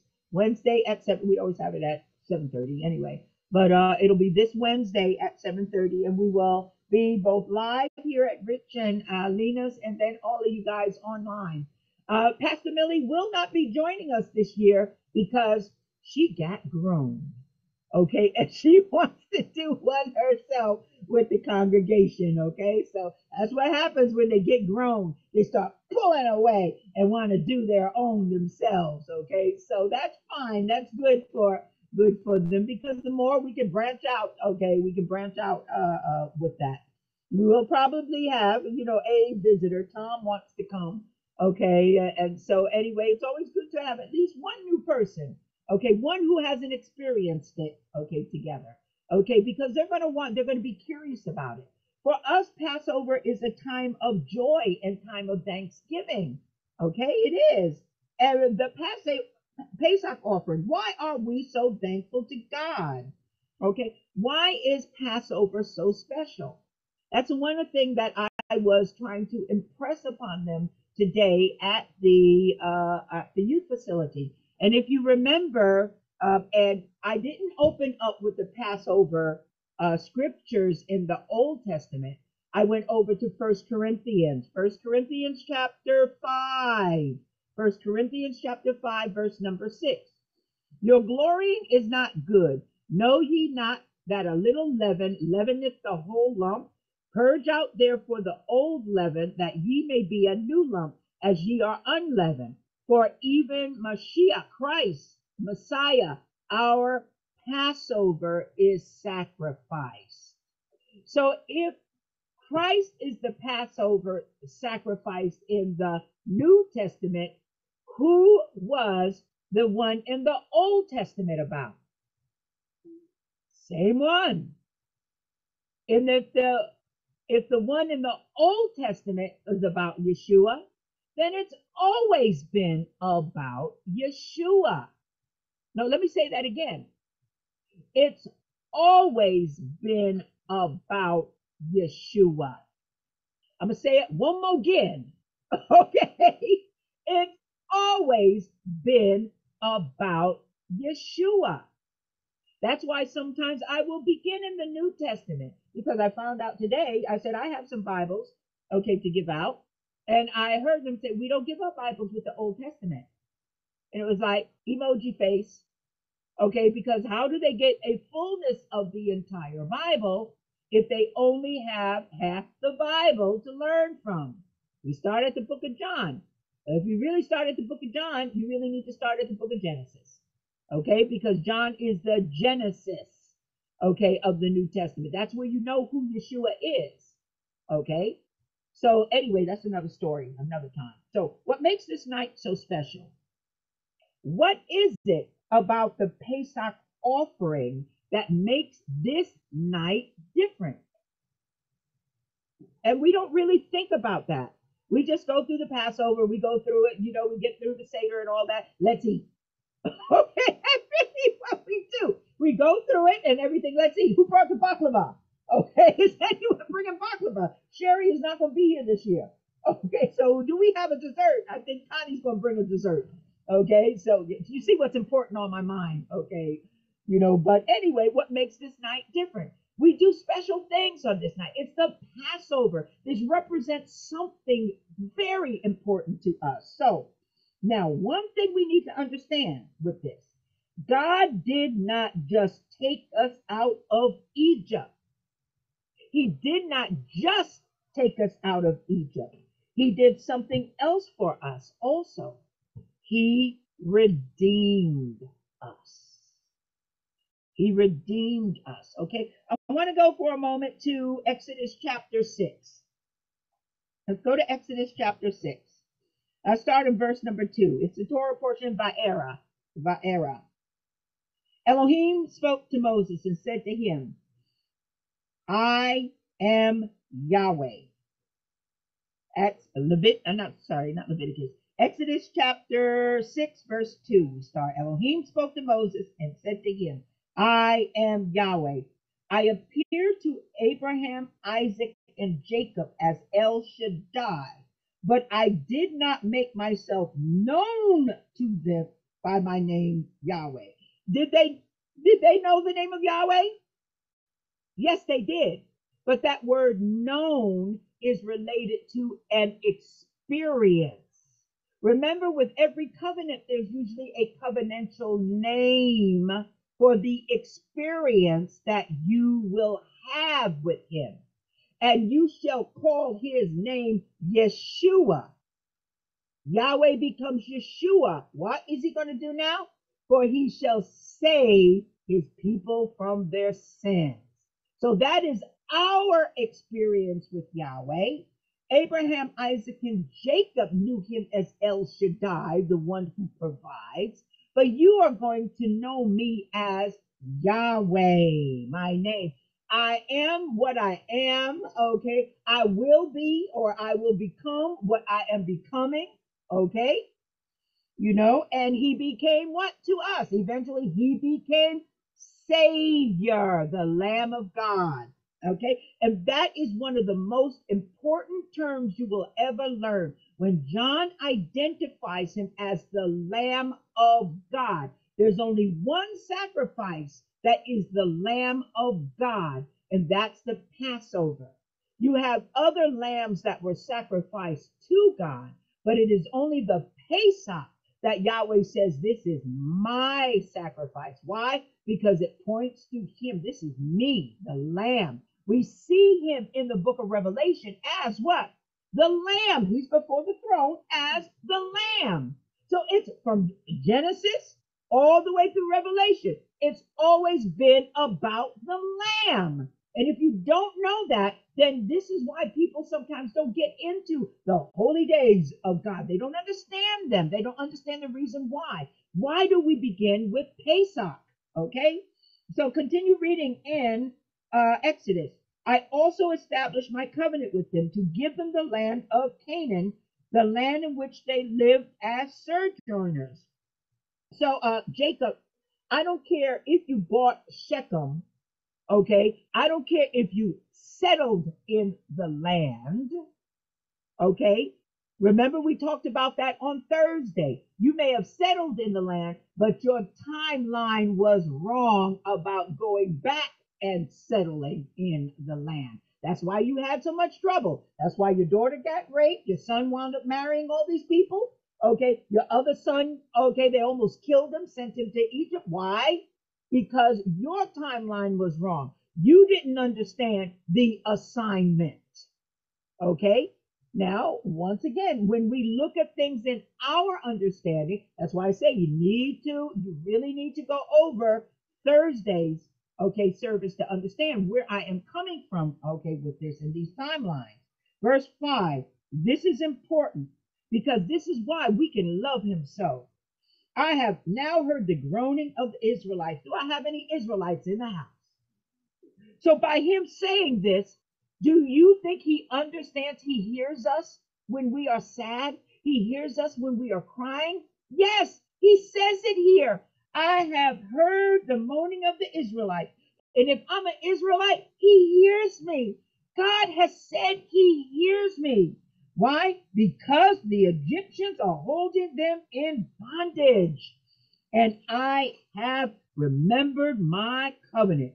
The worst thing you could want if you mess with an Israelite is for God to remember. You pray he developed dementia or Alzheimer's. Okay, and forget. Okay, because we see the end of the story about those who keep on messing with Israel. It never works out well. Even if, this is strange, even if God appoints you to mess with Israel, like he did Babylon and Persia, okay, and the Medes, he still gets you. Okay, he still gets you in the end. Because guess what? He used you because he knew you wanted to mess with him anyway.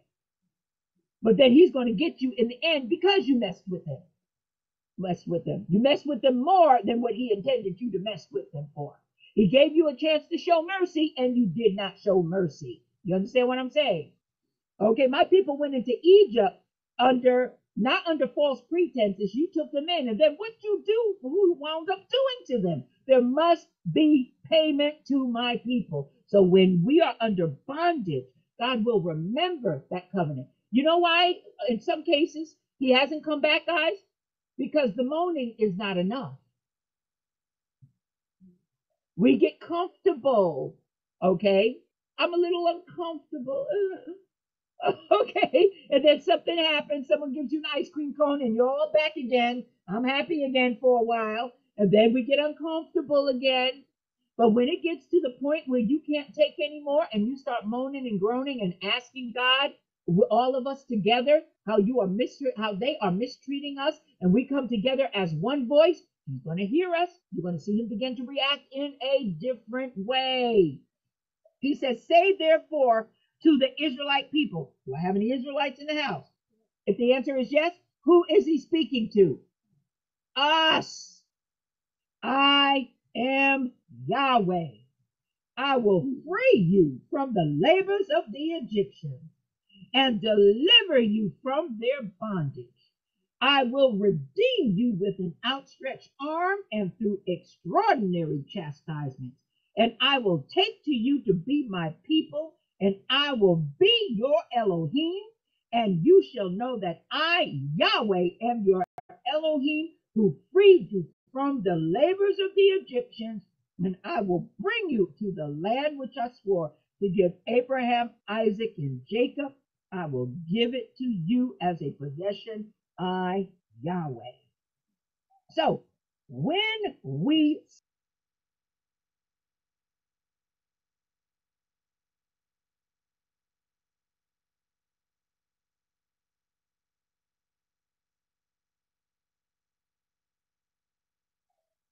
I don't know what happened. Did you hear anything I said? Okay, I was reading the scriptures. Okay, we were reading. Good grief, I don't know how that muted. Okay, it got muted. Okay, maybe somebody had some background noise and he muted everybody. Okay, sorry. All right, well, I was reading the scriptures from Exodus once again 2 all the way through. Where did I go? Okay, yeah, all the way through 8.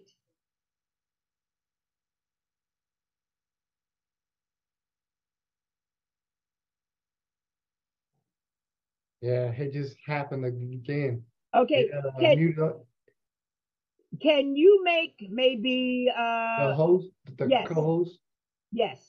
Yeah, well, let me see. Okay. Okay, so all right, that should be fine then. All right, so I don't know why it was doing that, but anyway. Okay, so we celebrate Passover. We have 4 cups that we drink. Everybody knows, okay, 4 cups, okay? Each one represents one of the statements that we just read in Exodus chapter 6, all right? And he used those, okay, to express his commitment to deliver us from Egypt. So, 1, I will take you out of Egypt. You know what is wonderful? Egypt, let's get a split mind. Egypt is a type and shadow of sin. Remember, Pharaoh is a type and shadow of Hasatan because he's an oppressor. He oppresses people, okay? He puts people in bondage, all right? So Egypt is a type and shadow of sin. So you can just put next to Egypt sin right there. Why? Because once again, if it's always about Yeshua, it's always about Yeshua, all right? It's easy to talk to people about Passover when it's always been about Yeshua to begin with. All right, number 2, first, I will take you out of Egypt, sin. I will save you from your terrible labors. That's that oppression that we have been under. Okay, number 3, I will bring you to me as a people and take you to the land. But the 4th one is I will redeem you. I will redeem you. Now, it's very easy for us to understand the first 3, okay? But what does it really mean? What does number 4 really mean? To be redeemed. To be redeemed, okay? And someone mentioned there, it means to be saved. No, it isn't. Salvation and redemption are 2 different things. Oh, that's not what we learned in church. Well, we didn't learn a whole lot in church. Okay. We didn't learn a whole lot. In fact, we had to unlearn some things, okay, that we learned in church. So let's talk about this. Now, I wanted to go to bed at 10 o'clock last night. Okay. I wanted to go to bed at 10 o'clock last night. It didn't work out that way. I think I wound up going to bed at about 1 because I just started writing and writing and writing. And it's like, I put the book up, I cut off the light, and I got into bed, and all I could hear is, get up. Okay. And so I finished writing what I had to write. And so I was so tired. Like you said, today was so hard to get up out of bed. All right. I was so tired. Okay. But it was worth it. So let me say this. Whenever you go through a trauma, can we admit the Israelites were in a traumatic situation?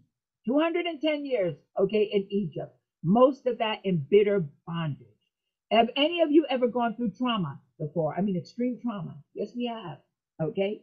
Whenever you go through a trauma, it is not just enough to be saved from that trauma. Why? Because that trauma will leave a mark on you. When you go through a trauma, say, for example, you get scared by a dog. Every time you hear a dog barking, from now on, you're afraid. There are people who are afraid, grown men who are afraid of itchy. Okay, because they had a bad experience as a child with a dog. Okay, doesn't matter whether it is a pit bull, doesn't matter whether it's a chihuahua. When they hear a dog bark, it reminds of that trauma that they went through. Okay, so it is not just enough to be saved from the trauma, okay, because it leaves its mark. You need to be made whole. Okay, think about it. Trauma leaves a hole in you, Hole. If you get saved from the trauma, you still have that hole, right? You need to have that hole filled in. That's what it means by being made whole. Okay, being made whole, okay? Even more so when that trauma is because of something you did. Whether bad, was it a bad decision, a wrong decision? I want you to think about it. Sometimes the trauma we go through is because of a decision that we made. Maybe I shouldn't have had that relationship. You understand what I'm saying? People tried to warn me, okay, but I didn't listen. Maybe I shouldn't take that job. Maybe I shouldn't have gone that way. You understand? I shouldn't have gone to that party. Maybe I shouldn't. Okay, think about it. What happens when you have trauma because the trauma is because of a decision you made? It's even worse sometimes. It's even worse sometimes. It's not enough in that situation for someone to come along and go, poof, you're now saved. All right. No, it's not enough for that to happen because remember, trauma leaves a mark. It leaves a mark. It's a situation, okay, that you need to be redeemed. It's in those type of situations, especially when the trauma is caused by something that was done to you, whether it was by you or someone else, that you need to be redeemed. I want you to think about it. If we were in sin, was that sin involuntary or voluntary most times? Voluntary. Voluntary. Okay. All right. If we don't understand that, then why did you go up to the altar?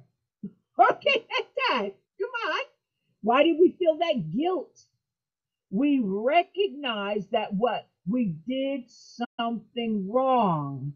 That there was a hole in our soul, okay, let's say. And we needed someone or something to help us pull us up out that hole. Can we think of anyone else that was ever put in a hole? Joseph. Oh, here we go. Goats and coats. Okay. Okay. Why are we in Egypt right now to begin with? Goats and coats. Joseph, because we put someone in a hole. We betrayed our brothers. We lied to our fathers. We even thought about murder. Okay, murder. We sold them into slavery. We heard his cries in that hole and we went to lunch. Okay, that's why you see so much guilt in the end with the brothers. Okay, the guilt, that trauma behind everything that happened. So, how do you become whole when wounds that you are suffering may have come from your actions and your actions alone? I want you to think about the brothers again. After Joseph reveals himself and goes away, don't they start fussing at each other? I told you not to do. I told you this would happen. Okay. They start, even though Joseph knew them, said, don't fight now. I don't want you fighting. The minute he closed the door, they started fighting with each other. I told you this was going to happen to us. Okay. Didn't we tell you when he was crying not to?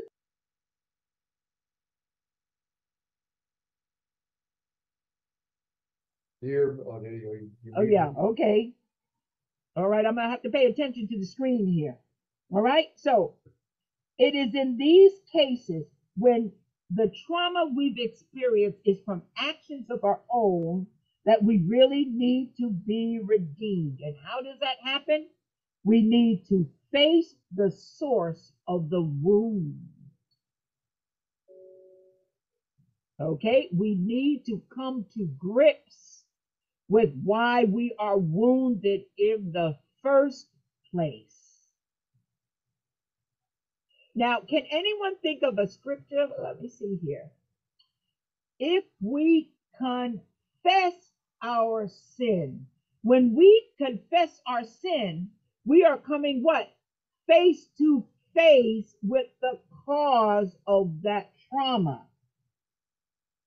We need to look at what we did, okay, to make that trauma happen. Not just to look at what we did, but to actually go through it again, but this time choose a different ending. How many times when you go through trauma, okay, do you go through it and say, what if I had done this instead? What if I had done that instead? You know, you go through that guilt and everything because you didn't. See, we don't teach people how to get rid of guilt. That's why the Asham offering is a guilt offering. When you recognize guilt, come to me, bring an offering. I'll take away that guilt. Remember what you are doing with that sacrifice. You bring that sacrifice, and what do? You lay your hands on it. What was on you gets transferred to the sacrifice. You get their innocence, they get your guilt.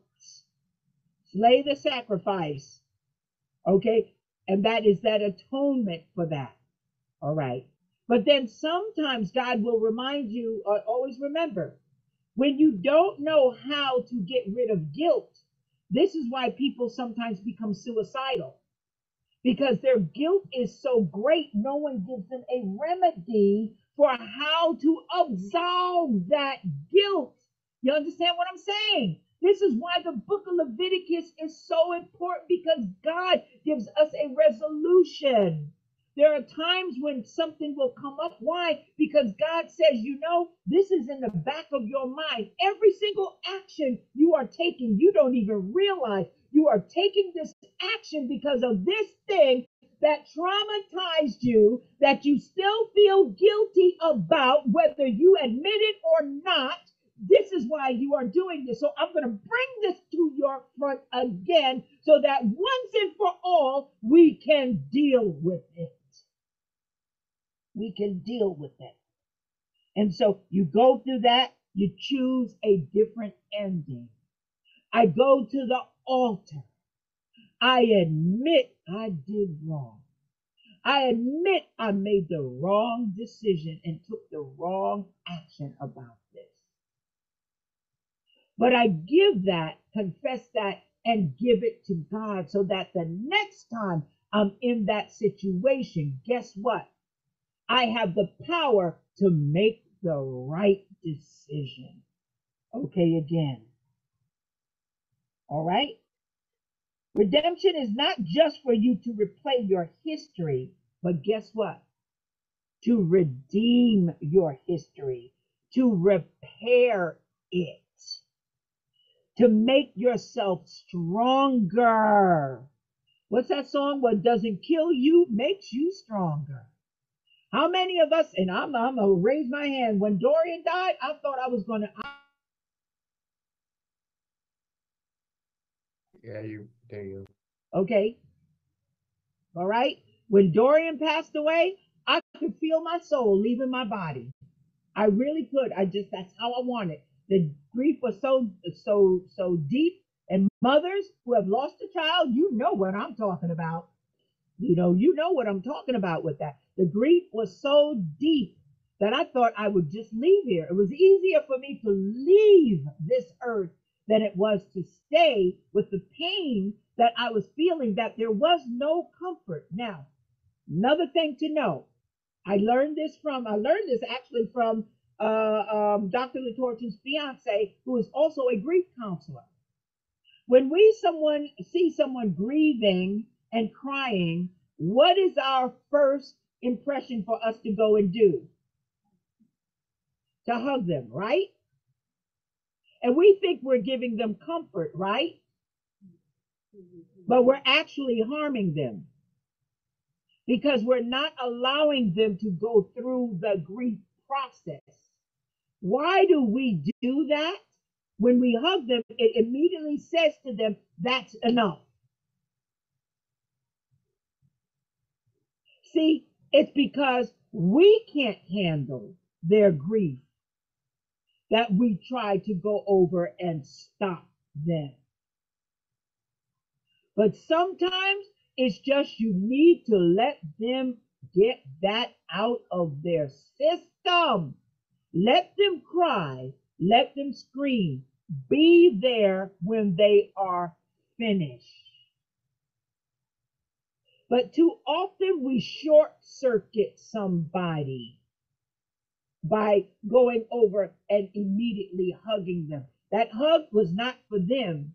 That hug was because we were uncomfortable with what they were going through. We didn't know how to handle it. So what did we do?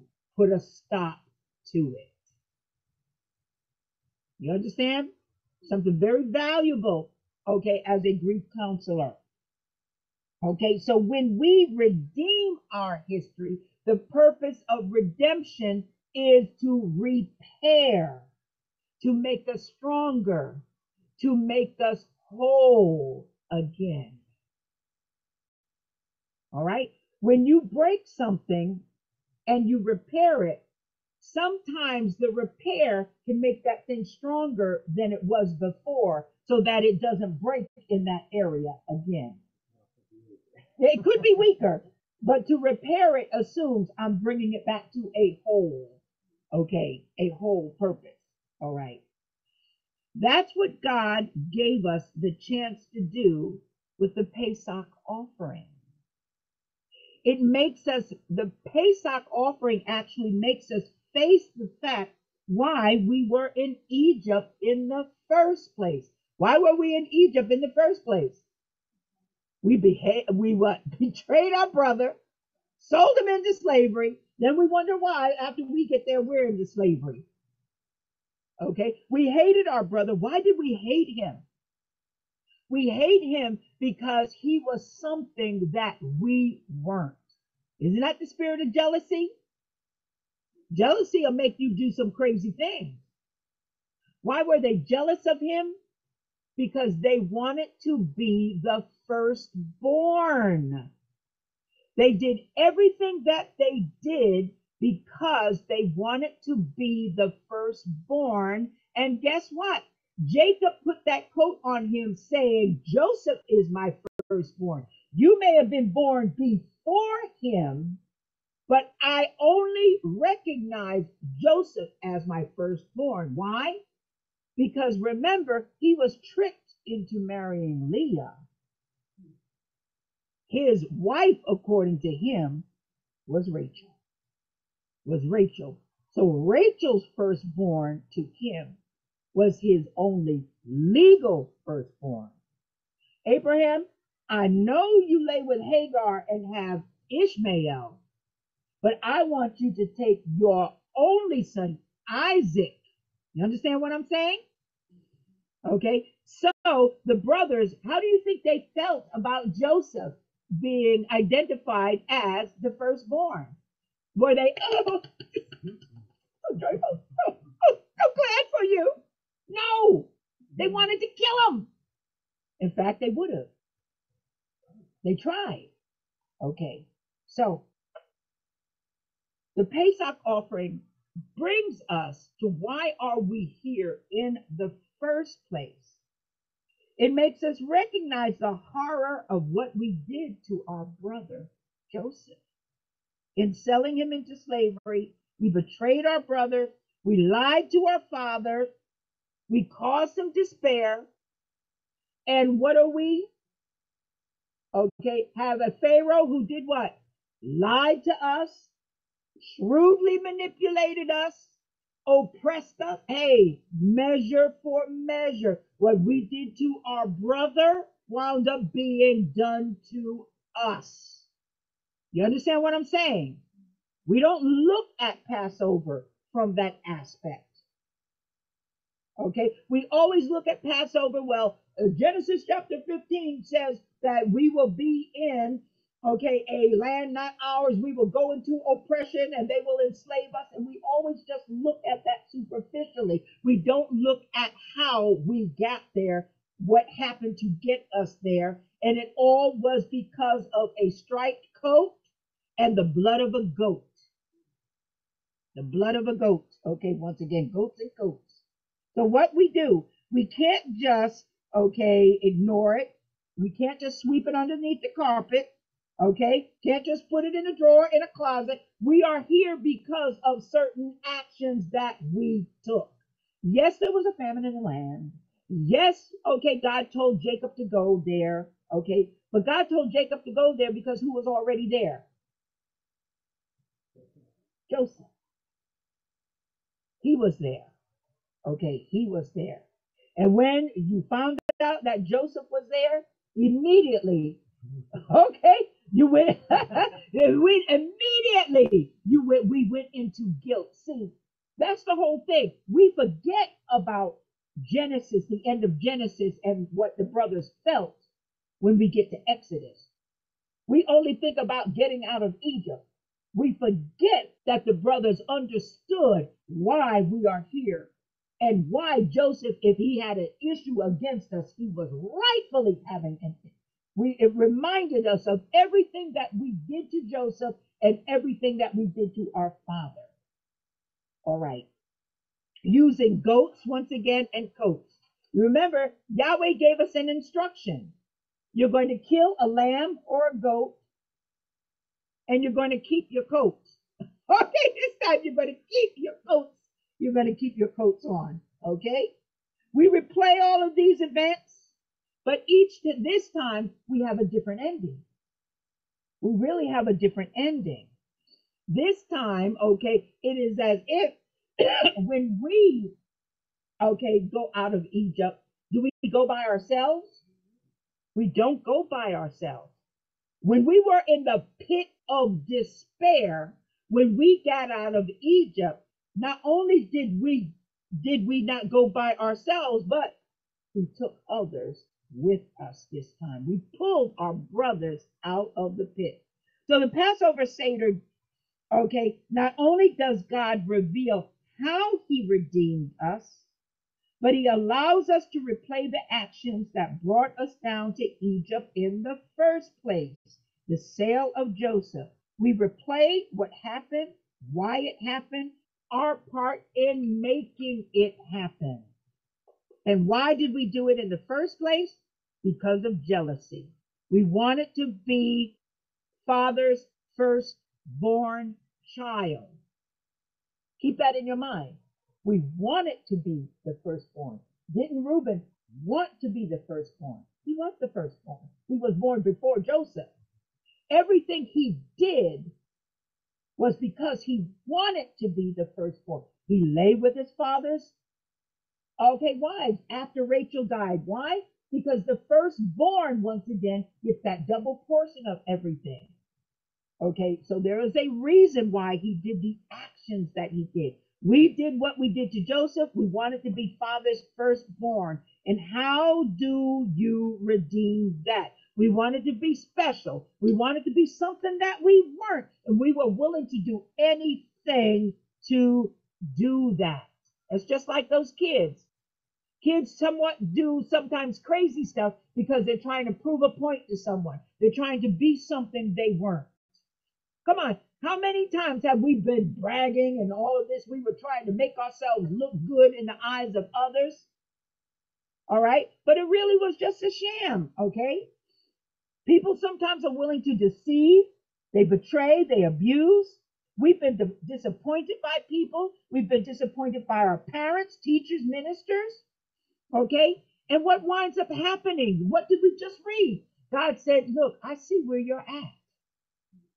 I see not only where you're at, but I see why you're there. Okay? And I'm here. He looked at us in our wretched condition. And what does he say to us? You don't have to do all that to be firstborn because you forget who your daddy is. I am your father. Where's that Star Wars voice? Luke Okay, Skywalker. I am your father. Okay, I am your father. Darth Vader. Darth Vader, I am your father. Okay, we forget. What did God tell Moses? I think it was in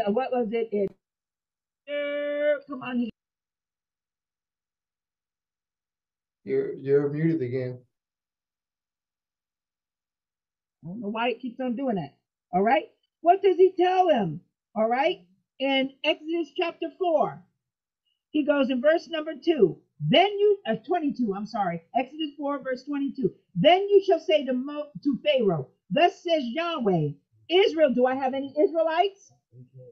Israel is my firstborn son. Israel is my son. He's my firstborn son. I have said to you, let my son go, that he may worship me. Yet you refuse to let him go. Now I will kill your firstborn son. So what is Passover? It's about how we weren't the firstborn, but how we become what? The firstborn when we become a what? Nation. Right. When we become a nation, he reminds us that he is our father and we can be his firstborn. And that is what Passover is all about, how we become the firstborn of God. But remember, it wasn't going to be easy. What did we have to do? We had to take a lamb, right? A lamb or a goat. You're mute. Oh, never mind. You're okay. All right. We had to take a lamb or a goat. But weren't lambs or goats gods of the Egyptians? Yes, they were. We had to slay that lamb or goat, which was a god of the Egyptians, in front of them. Then we had to put the blood of that lamb or goat that was their god on our doorpost. Okay, think about it, up the sides and over the top. Up the sides and over the top. That was an affront to thee. That's just like putting your thumb in somebody. That's just like insulting someone at the highest level. I just killed your God. What you going to do about it? So the Egyptians were none well pleased. See, we romanticize the lamb and we romanticize the blood, but we don't fully understand what it was that we were doing. God said, I'm going to call you out. You're going to be my firstborn, but it's not going to be easy. Remember, he told Moses, after this thing, they're going to thrust you out. They not only thrust them out because of the death of the firstborn, they thrust us out because we, as an affront to them, killed their God in front of them. All right? Lamb or goat to slaughter, place the blood on the doors. All right? As a firstborn, once again, we had to be an example. That's what firstborn, the oldest, are always supposed to be an example. All right? That example does what? Teach the other children in the family. What do we do when we have a Passover Seder? We're teaching. We're teaching children. If we have a guest, we're teaching them. If we have a family member that's never been there, we're teaching them. We're bringing them all into the family through what? The blood. The blood of what? Yeshua, the Lamb of God. It's always been about the Lamb. Okay. We, through the Passover, teach them what? How to be obedient. How to obey the commandments of our Father. All right. So if God is our Father, he has children, right? If he's our Father, then we also have brothers. He has children. They're our brothers. I want you to think about it. Not only did the natural born Israelites come out of Egypt, but who else came out? Others. We're muted. Oh, okay. Okay. He has other children. We have other brothers who are part of our family. This is what the Passover Seder, what Passover is all about. All right. Just like when Tom asked, to come to the Seder. What were we going to say? No. We had to find a spot for them. Yeah, you know. We have to reach out. We have to pull other people into this Seder. This is why I encourage you that if you have it at home, don't have it by yourself. You guys, once again, if the lamb is too small for a house, go find somebody like Katrina going over to, okay, Renee. And then pull your family in. Pull in her mother and father and all that. Bring them all so that there is a lamb in the house. All right? All right? That night, when we become the firstborn, guess what we do? We start turning our back on a lot of the deception, okay, that we've been through. All right? When we put the blood on the doorpost, we are screaming out to the entire universe that God is our Father and we are his firstborn. Now, I want you to think about that. All right. I want you to think about that very carefully. All right. When we slew the Passover lamb, we put the blood on the doorpost. We were commanded not to go out until a certain time. We were commanded to kill the lamb, okay, or goat, but we were also commanded to prepare it in a certain way. We had to roast it and not boil it, am I right? But we had to roast it in a certain position. Its head and its knees had to be tied together. You remember, you don't remember that part, do you? Let's go to Exodus chapter 12. Oh, no.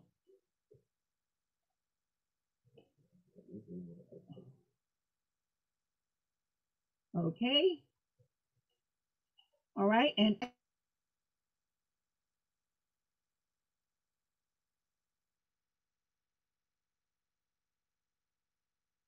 you're muted again.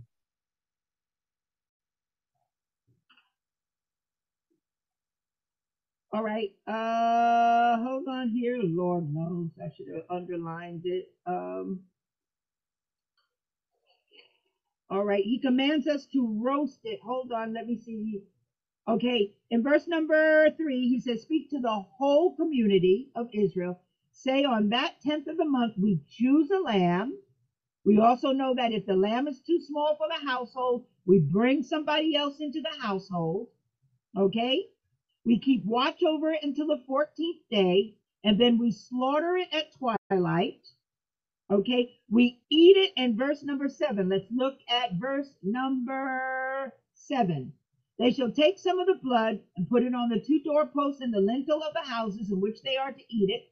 They shall eat the flesh that same night. They shall eat it roasted over fire with unleavened bread and with bitter herbs. Okay, I'm looking for a particular, me mad when I can't find what it is that I'm looking for. Where? Oh, okay, didn't get there. All right. Do not eat any of it raw or cooked with any water, but roast it. Head, legs, and entrails. Your head, the legs, and the entrails. They know when they sacrificed it, they kind of wrapped it around the spit, all right, so that the head and leg were together. And when you look at that, isn't it like a fetal position? It's a fetal position. I want you to think about this because Yeshua is giving us kind of a hint in Matthew chapter 24. He starts talking about the tribulation that's coming, and that tribulation is like what? Birth pangs. It's like birth pangs. Okay, so here we have a lamb, all right? We're inside the house. The door is covered in blood. We get this call, come out. Everybody rushes out the house through the blood. And we go from being a group of individuals to be born as a nation. How is a baby born? They come out through what? The blood. Through the blood. See, that's why in studying the Bible also culturally, knowing how they prepared the sacrifices and everything is also very important. The picture that I saw when I saw that lamb, I said that lamb is in a fetal position. When they go out through the door is like a womb.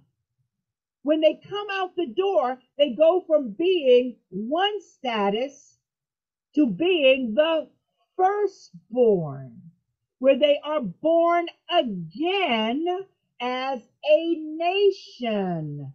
They go from being individuals to be born again as a nation. Then when I saw that, I understood what Yeshua was talking to Nicodemus about. Nicodemus, you need to be born again.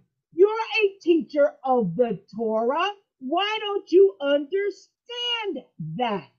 Because the original born again, where Israel became a nation, was when they were born through the Passover, and it was through the blood of the Lamb that they go through to go from being a people into a nation of firstborn of God.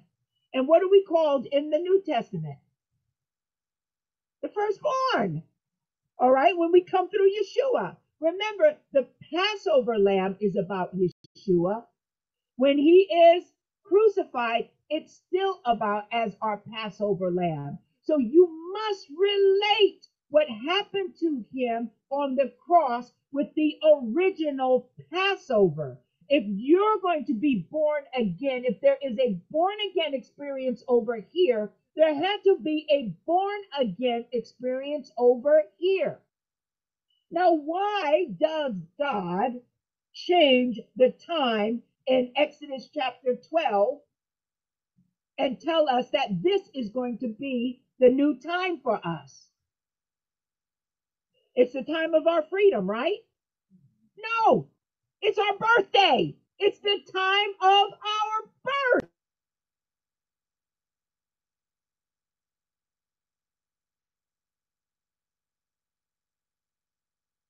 Your mute is still passed. What is our birthday?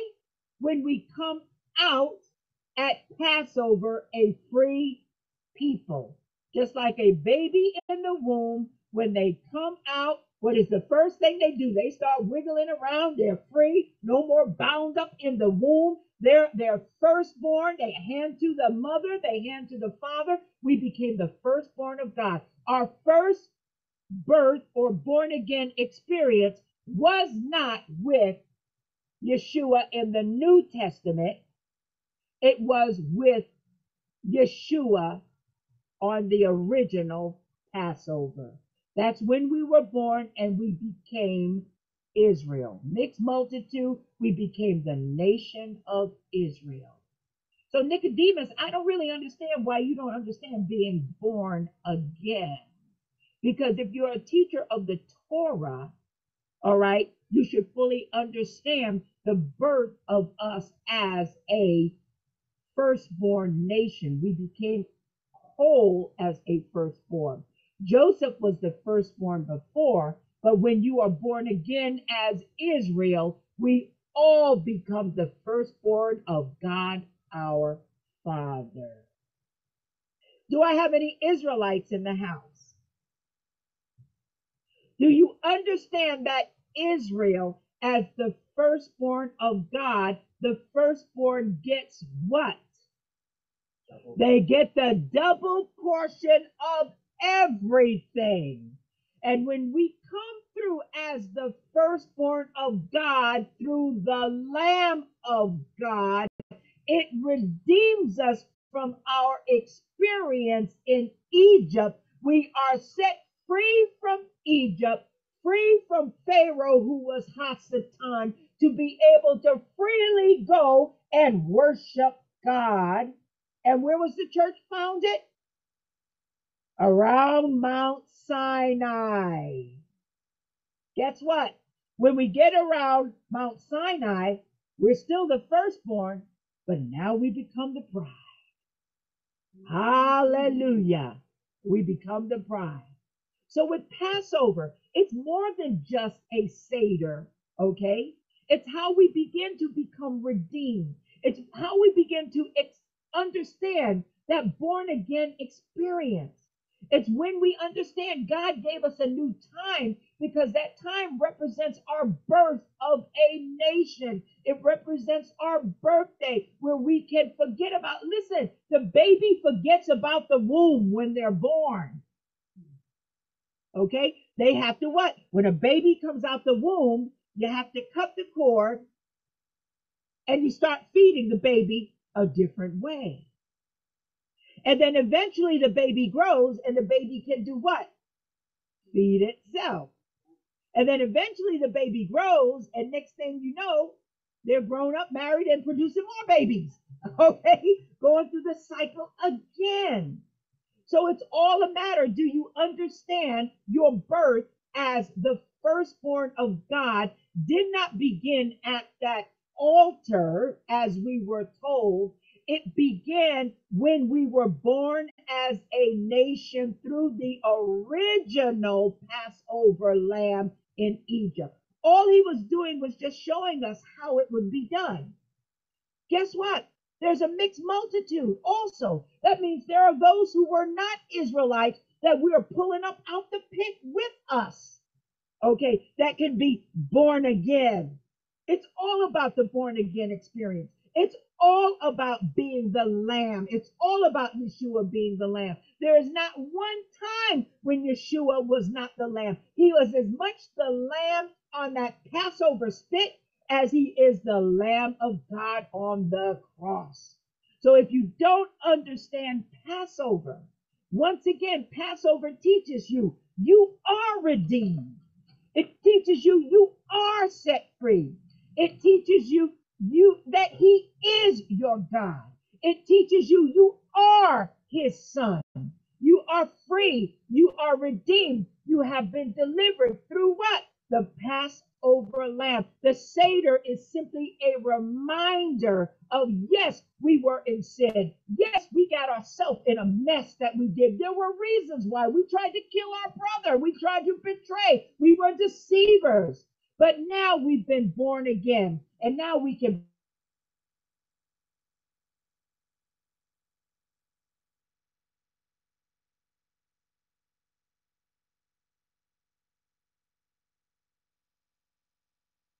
You're actually frozen on our end.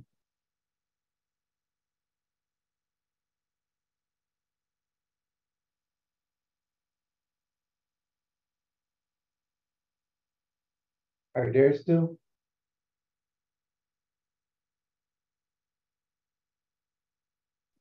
Her internet probably went out, Brad, or something, because it's frozen. So Yeah.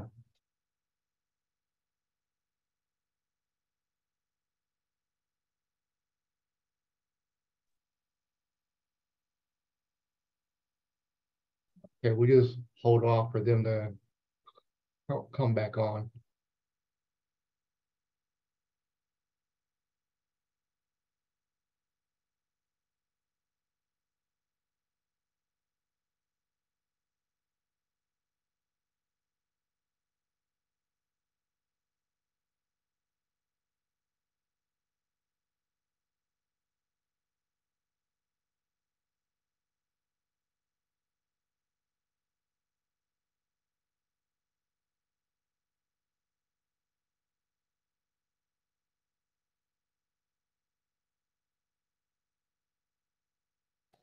All right, we're back. We're back. We disappeared for a minute. I'll tell you. Enemy don't want you to understand about your born again experience. You want to know why? Because if you understand it for yourself, you can go explain it to someone else. Okay? If you understand it for yourself, you can pull some other people up out of the pit that are in a pit, that don't know how to get out of it. Okay, people who are in guilt, people who are in sin. If you understand yourself what Passover is about, how you became the firstborn and God gave you a new birthday. A new birthday. This is the month of our birth. This is why he changed the time for us, because we were to be born again. We never understood the born again experience from Passover. We weren't taught that. Come on, we weren't taught that. But if it was about Yeshua on the cross and a born again experience, then if Yeshua is the Lamb of God and our Passover lamb, then the Passover had to be about a born again experience also. You understand what I'm saying? All right. It's not our fault that we were not taught these things, because we were taught by people who didn't understand it themselves. We were taught by people that did not associate the Old Testament with the New Testament. They took the New Testament for itself, getting aside the Old Testament. But Paul gives us a hint in those scriptures we read in 1 Corinthians chapter 5 that Yeshua is our Passover lamb that was sacrificed for us. So what would that have meant if the Corinthians had not been through Passover Seders? 1 Corinthians chapter 11 talks about the Passover. When are we going to stop, this, with the church disassociating itself from what the Bible says is true? You understand what I'm saying? If the first church did Passover and they were in the synagogue on the Sabbath day where Moses was read, and they learned about Yeshua as the Passover, that's what the book of Hebrews is about. The book of Hebrews is about how to take that Old Testament and apply it in the New Testament. It doesn't teach you how to get rid of the Old Testament. It teaches you how to apply it to your New Testament faith. You understand what I'm saying?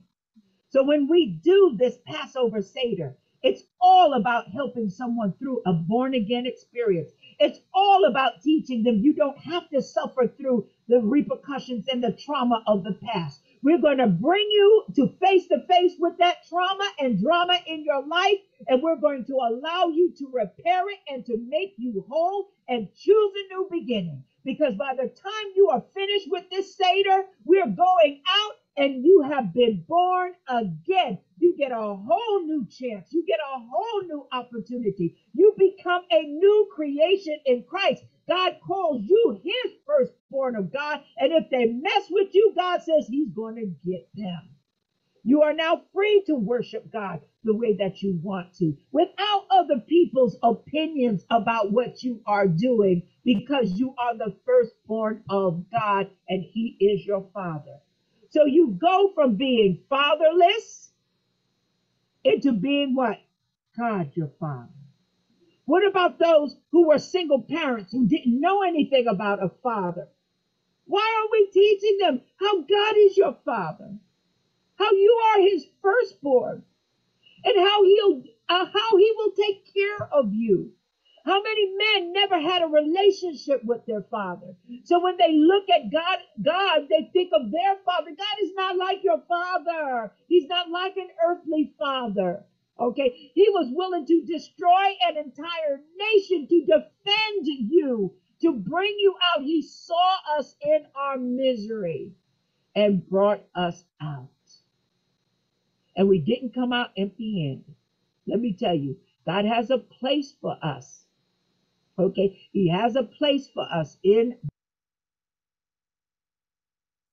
God is not like any earthly father that we could ever imagine. And if we would teach a father like God, how our families would be if we used him as the example. That's why God constantly says, teach your children. I didn't realize how late it is. I'm finished, guys. To teach your children. And how we are to do what? be an example for them. As the firstborn of God, we are to be an example for all the other family members to follow, guys. Because don't you know your younger kids usually follow the example of that oldest one? Because they look up to the oldest one. You understand? We're the firstborn of God. It's time for us to assume our rightful position. Because God has empowered us with what? A double portion blessing. That's that Elijah blessing upon Elisha, a double portion. We're just like that young man. He said, you had a problem with your knee? Let me pray for you. Okay? And get you healed. Look at the boldness of that. Because when he don't have to understand all the Torah. He just have to understand God is a healer. Okay? And what he did for me, he'll do it for you. If he redeemed me out of my mess, he'll redeem you out of yours. And that's what we need to tell people and why we need to invite them to our Passovers. All right, Ed, go ahead and pray us out.